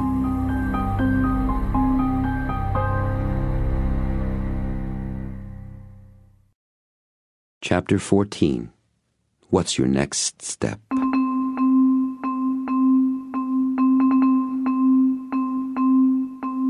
The sun had come very close to setting completely as we walked out and down the winding, tree-lined drive away from the house.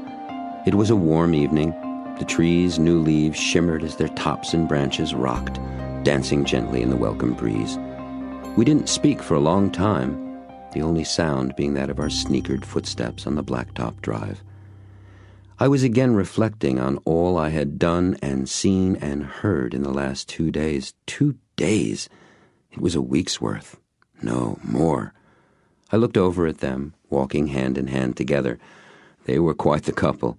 Handsome, beautiful, powerful, successful, and yet so real, so wonderfully human. All I wanted to be. I suddenly felt an urge to be with my wife, Kathy, and the kids. Boy, I'd cheated them, I thought. I'd taken myself away, hidden from them as I'd been hiding from everything else. I let out a sigh and looked down at my feet as we were walking. "He's thinking," Rachel commented. "He does that," her husband replied. "Why is he looking down at his feet?" Rachel asked. "Snakes," her husband said. "He's protecting us from the snakes."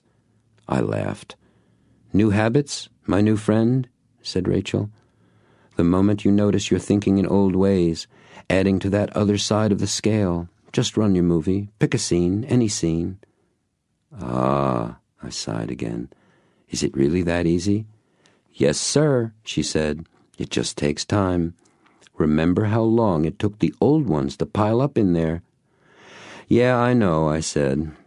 "There's another matter," the greatest networker, the male one, added, "and that's, to what are you committed?" "My wife, my children, myself. And I'm committed to being a success in this business," I said, looking over at them. "So, what's your next step?" he asked. "Gosh," I said, sighing again, and this time allowing all the air to leave, leaving me completely empty. As I sucked in my next breath, I leaned my head back and closed my eyes. A flood of images came into that movie theater in my mind. Scenes of me talking with people enthusiastically, happily, people with whom I'd been reticent to speak with for some kind of fear or another, people like my boss at work, Kathy's dad, he was a tough cookie, others too, strangers, old friends, people I thought wouldn't want to hear what I had to say about network marketing. I was talking with all of them now, easily, effortlessly, successfully, and they all loved me for it, admired me, respected and trusted me. I opened my eyes to the growing darkness around me, and more pictures flashed across my mind. They just came now. I didn't have to do anything to encourage them. I thought about making appointments with my wife and kids, having my children coach me and how to have fun with them, and with myself as well. I saw us playing together, rolling down a hill covered with fall leaves, at Disney World, on rides together, taking pictures with the Disney characters, Mickey Mouse, Goofy.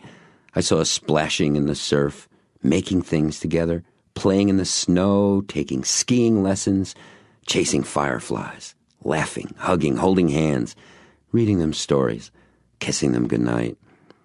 There were pictures of my making dates with Kathy for romantic Italian dinners and getaway weekends, seeing her in new outfits, bright and beautiful, looking gorgeous, people stopping and staring at her.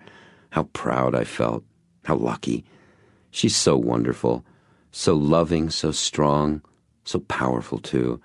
I saw us in Europe together. I saw the big, deep, bright green emerald ring she's always wanted on her finger. I saw us happier than we've ever been, having fun, closer, talking more together, sharing, more in love. I saw myself back in Cambridge, laughing with the guys, playing with those new clunky computers, being a real pioneer. Oh, I wanted that again. Now, right now. I wanted that feeling of doing something few people had ever dreamed of doing, and having it be a lark, a ball, a grand and glorious game of discovery and invention. I saw myself dressed in new suits, Italian, English, with real buttonholes, made of the most sumptuous, sensual cloth. I looked fantastic. Bright ties, matching handkerchiefs, elegant, with a gold Rolex. shaking hands, seeing people out of the corner of my eye pointing at me, talking about me, how successful I was, what a great guy I was, how I deserved all my good fortune, how they wanted to be like me. I pictured myself walking in the town of Nara, Japan, down the small picture postcard, cobblestone street in front of Kazuko's precious house. I felt the tranquility of her garden, its timelessness, the freedom and peace. I felt at home there, on the other side of the world, and I loved having her as my friend. I saw myself all over the world, in China, Russia, all kinds of places, talking with friends, being welcome, valued, honored. I conjured up pictures of me speaking to groups of people about network marketing, sitting, speaking earnestly with them, answering all their questions. I saw myself teaching people, reaching out to them, caring about them, for them, revealing their dreams, showing them ways to accomplish their goals they never even imagined were possible before. I saw myself as an inspiration for people, proof that they could do it too. Look at me, I saw myself tell them. If I can do it, if I can succeed, so can you. Come on, just change your beliefs. Just know that you make it all up, so you might as well make up living your dreams. Come on, come with me. I stopped walking and looked around. I was alone. I looked back up the long drive, but there was no one in sight. I smiled and sighed. They knew, I thought. They knew. I walked along the shadowed drive, flitting between experiencing the special shapes and sounds of the country evening and the parade of pictures that marched through my mind. I got to the parking area at the end of the driveway, which was awash with floodlight. There was a large piece of paper placed beneath the windshield wiper of my car. I walked over, lifted it free, and read the handwritten note. You're welcome to spend the night. Your bed is ready. But we thought you might want to go home and be with your family. There's a hot cup of tea and a travel mug on the seat of your car. It will help you stay awake and alert. Come to the hotel next Thursday. I'm the guest speaker. Call whenever you want. You're very special to us. I looked up at the house. I placed my hands on my thighs and bowed slightly as I'd seen Kazuko do, and said out loud, Thank you, both, all, more than I can ever say.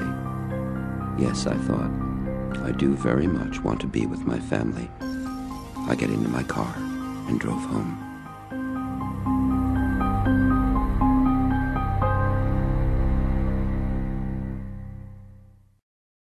Chapter 15.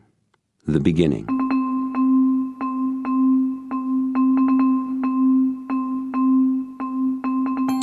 It's been quite the week, I thought as I drove to the hotel that Thursday after work. If someone would have told me beforehand that the events that happened to me were going to happen, I would never have believed them. But then I was beginning to believe anything was possible. What the mind can believe, you can achieve. Who was that? Clement Stone, Napoleon Hill? Me? One thing was for certain. I was convinced that all you really need to do was begin to believe, and accomplishment after accomplishment would follow.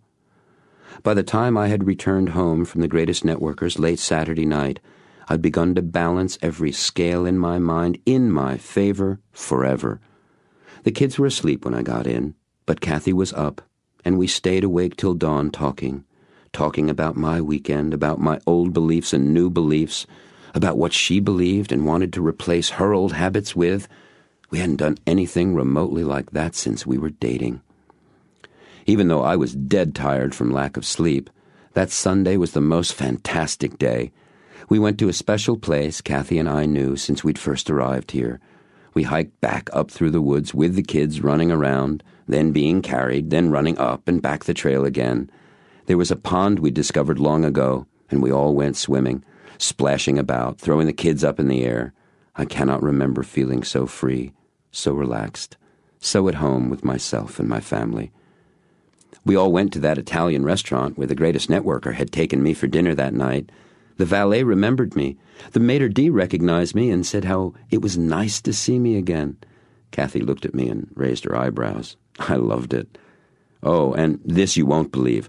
Remember, I was the guy who hadn't sponsored a soul? Well, guess what? That week, 3 new people. That's right, 3. And tonight, 2 of them were coming to the meeting, and each one was bringing a guest. No kidding. Oh, and that's not the best part. One of the people I sponsored, my boss. He'd come into my office the day before, just before lunchtime. He said, "Man, I don't know what you're taking, but I want whatever it is now." I laughed and told him if he'd buy me lunch, I'd give him a year's worth. He signed up with me right then and there.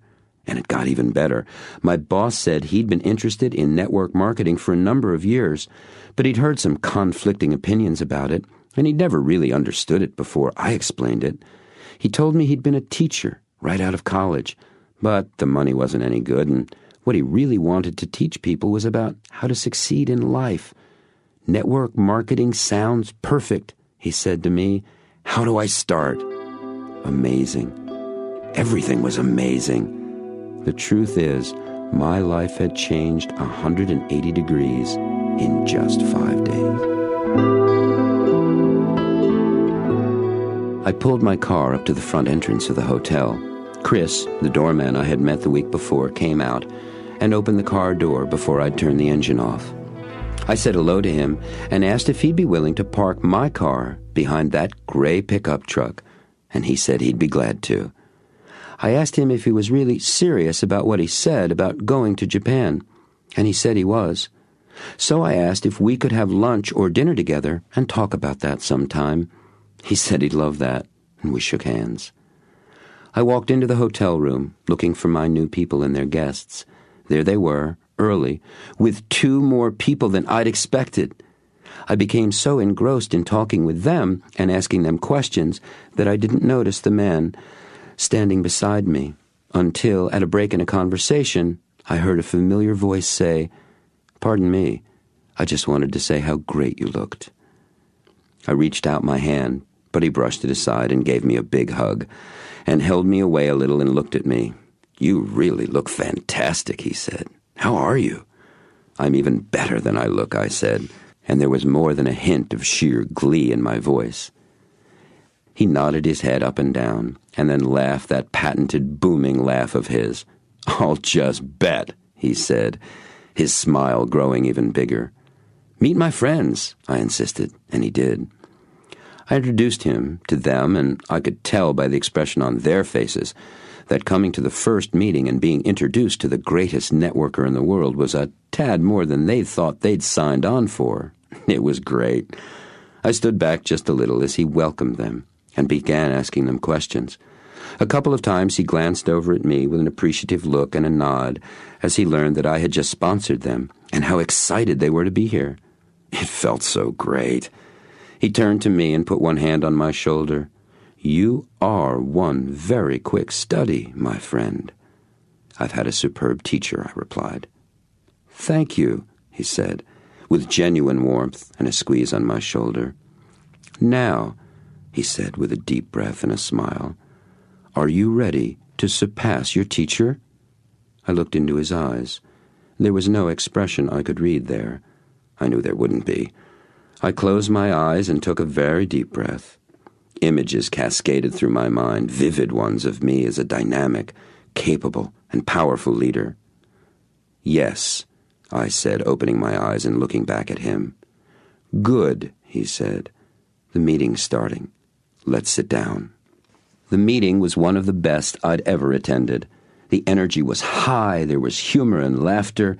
It flew along from speaker to speaker, and I could tell by the faces of my guests that they were finding it interesting and involving too, and they were pleased they'd come. At last they introduced the greatest networker to an immediate standing ovation speckled with cheers and whistles. He stood in front of the group, acknowledging our applause. After we'd finished clapping and sat down, he remained standing there silently for a long time, just looking at us. He seemed to take in each and every face in the room. At last he spoke. "Tonight, I am going to show you the secret for success. Now, if you're listening very carefully, You noticed I said I am going to show you the secret. I didn't say I would tell it to you. You've all heard The Secret for Success many times, and for some of you, hearing it has made a tremendous difference in your lives. But for most of us, just hearing about something isn't enough. Many of you have read about The Secret for Success as well. And although some of you have gained much from what you've read, the information alone was not enough to make a profound difference in the way you live and work. Do you remember, as a child, how you learned to walk or ride a bicycle? You were shown. You watched grown-ups walking. You saw how they did it. Then someone walked with you, helped you, picked you up when you fell, all the while holding your hands as sooner or later you boldly stepped out, moved your legs, and you walked. You were free at last. Someone put you on a bike and ran along beside you, holding the seat to keep it steady so you wouldn't fall off, and showed you how to do it.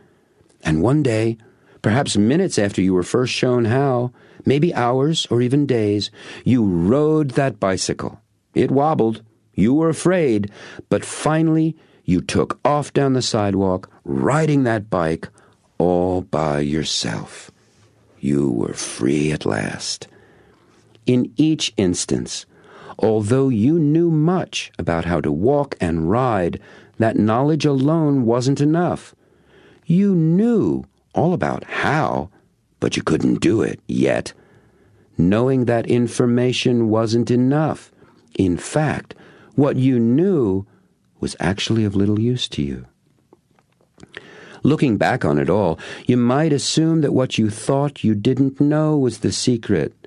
That once you got that knowledge, once you learned that one thing you knew that you didn't know yet, then you walked, then you rode your bike.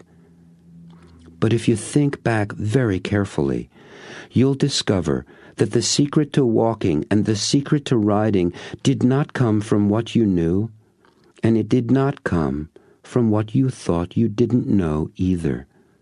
That special secret lived somewhere in a vast expanse of unexplored knowledge, what I've learned to call what you don't know that you don't know. Am I confusing you? I hope not. It's really very simple, but it's the most powerful source of creativity and energy for accomplishment any of us can tap into. What walking and riding a bicycle are all about is balance. Balance is not something you have, like a possession. It's not something you do, such as moving this way or that, although both are required to some extent to achieve balance. You see, balance is a state of being. You either are in that state or you are not. You are either walking or falling down, riding or crashing. Balance is the key. Once you attain the state of being balanced, you've got the secret. No one will ever take it away from you. It cannot be lost or stolen. It cannot even be forgotten, although you may experience moments when you don't remember that you remember, but they don't last long. So, why am I telling you all of this? Some of you are asking yourselves that very question, and his booming laugh filled the room as he said, "I can see by some faces that you are. Good. I'm telling you this about being shown, about what you don't know that you don't know, about balance, because success, having success and doing successful things is exactly like acquiring balance. It is a state of being. You are either being successful or you are not. There is no in-between. It's a passing or failing grade, black or white, no gray like being pregnant. So are you successful, yes or no? Are you? He paused, and again seemed to look at every one of us. For my part, I asked myself the question, yes or no, was I successful? I answered immediately and out loud, Yes. He looked directly at me. You answered yes, he asked, moving from the podium over to the side of the stage closest to me. Will you stand up, please? He requested. I did. You are successful, he said. That's wonderful. Tell me, when did you realize that? Sunday, I said. This past Sunday? Yes, I laughed, just this past Sunday, and I could hear the chuckles behind me throughout the audience. Please, come up on stage and tell us what happened, he asked. I took a deep breath and looked at him. He smiled and encouraged me to join him on stage. I went up and stood next to him. He introduced me to the audience, asked for a microphone for me, and as the man with the mic wired me for sound, he explained how we met. He told the people about the man he first saw 1 short week ago, sitting in his hiding place in the back of the room. He reported in specific detail how I had described my business to him, how I had felt about that then and what I was planning to do. That just this past Thursday, I'd been at my last meeting. I was quitting the business. He told them about the success I had achieved, sponsoring new people, having my guests present tonight. He described my guests, how they seemed to him excited and enthusiastic about being here, how when he spoke with them, they had told him that discovering network marketing, finding a place and people who honored their values, that gave them a way to fulfill their life's purpose, was something for which they'd each been searching for years. He told the audience about my life purpose, as I had shared it with him, the things I valued and what they meant to me and what they provided for me. As he spoke, I was touched by the pride that was evident in the way he talked about me. Literally, tears welled up in my eyes, and I found myself raising my glasses to wipe my eyes clear as well. No one had ever said these things about me before, and certainly no one had ever done so in front of a few hundred people. He said I was an inspiration for him. He said he was so proud of me. He called me a young master. And then he said, I promised that I would show you the secret for success. He put one arm around my shoulder, pointed to me with the other hand, and said, Here it is. The silence of the room was a roar in my ears, the faces staring up at me a blur. I had the sensation of falling, yet I knew I was standing, floating, yet I knew my feet were firmly planted on the carpeted stage. An image swept into my mind. It was crystal clear, sharp-edged, vividly bright. It was a room filled with people, seen from the stage. I was the one in front looking out at them. They were standing, applauding, cheering. I had given them something that had made a difference to them, something that moved and touched them, something that empowered them, inspired them, and they were acknowledging me. They came up to me on stage. They were shaking my hand, thanking me, telling me how much what I had said and done had meant to them. One woman in particular stood out. She had hold of my hand in both of hers, and she was saying, Thank you so much for showing me my life's purpose, for showing me how to believe in myself. I was snapped out of my movie by the greatest networker's arm, still around my shoulders, giving a firm squeeze and then letting go. He stood back and looked into my face and eyes. You are very special to us, he said. Now, show them success. And he walked off the stage. In an instant, the people were on their feet applauding. There were cheers and people shouting my name. I was in shock. I remember spreading my arms slightly and thanking them, smiling and saying, Thank you so much. As I looked over the standing crowd, the room filled with their enthusiastic applause, I saw him at the back of the room beside the door. Our eyes met. He smiled.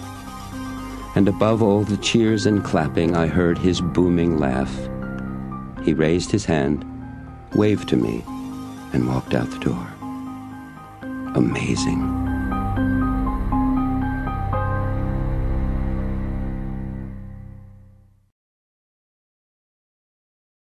Epilogue.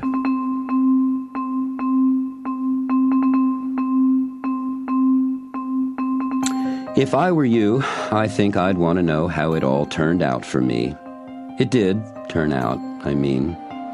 And as amazing as it seems, at least it seems that way to me, it's all pretty much the way you'd expect. That Thursday night 5 years ago was the first of many, now countless, wonderful evenings where I've been able to show people what it takes for them to be successful. It's what I do for a living now. My network marketing business prospered from then on. I've gone on to build an international organization. I'm working on my third book. The first two are industry bestsellers. And although a precise count is nigh on impossible to calculate, if I haven't already, I'm certainly well on the way to making a good-sized difference in the lives of millions of people. It is a blessing. I am a very lucky man. I've achieved pretty stunning success in every area of my life. My relationships and partnerships, especially with my family and friends, are the greatest source of pleasure and satisfaction in my life. I am rich, a millionaire, actually a couple of them by now. I've been to Japan, China, and Russia, and lots of other places I never even dreamed of. And Disney World. Remember how much I wanted to take my kids there? Well, we go twice a year now, except it's not just with my kids. Kathy and I take a group of about 50 kids who are part of a program my network organization and I are involved with that helps abused kids in our city. My own kids get to be the hosts, and they dearly love that. So do I. A fairy tale life, problem-free? No way. Truth is, I've had more than my share of problems. If anything, as my dreams and achievements grew larger and larger, the roadblocks that seemed to come up got bigger and more impressive, too.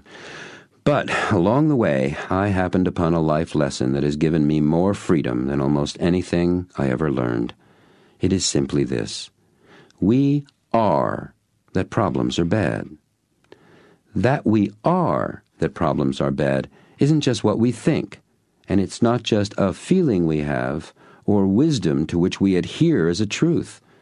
It's a way of life for human beings. Usually, we are as unconscious of it as fish are of the water in which they swim. Problems are bad. That's the way it is. That's the way we are. We are born, we eat, we breathe air, and we are that problems are bad.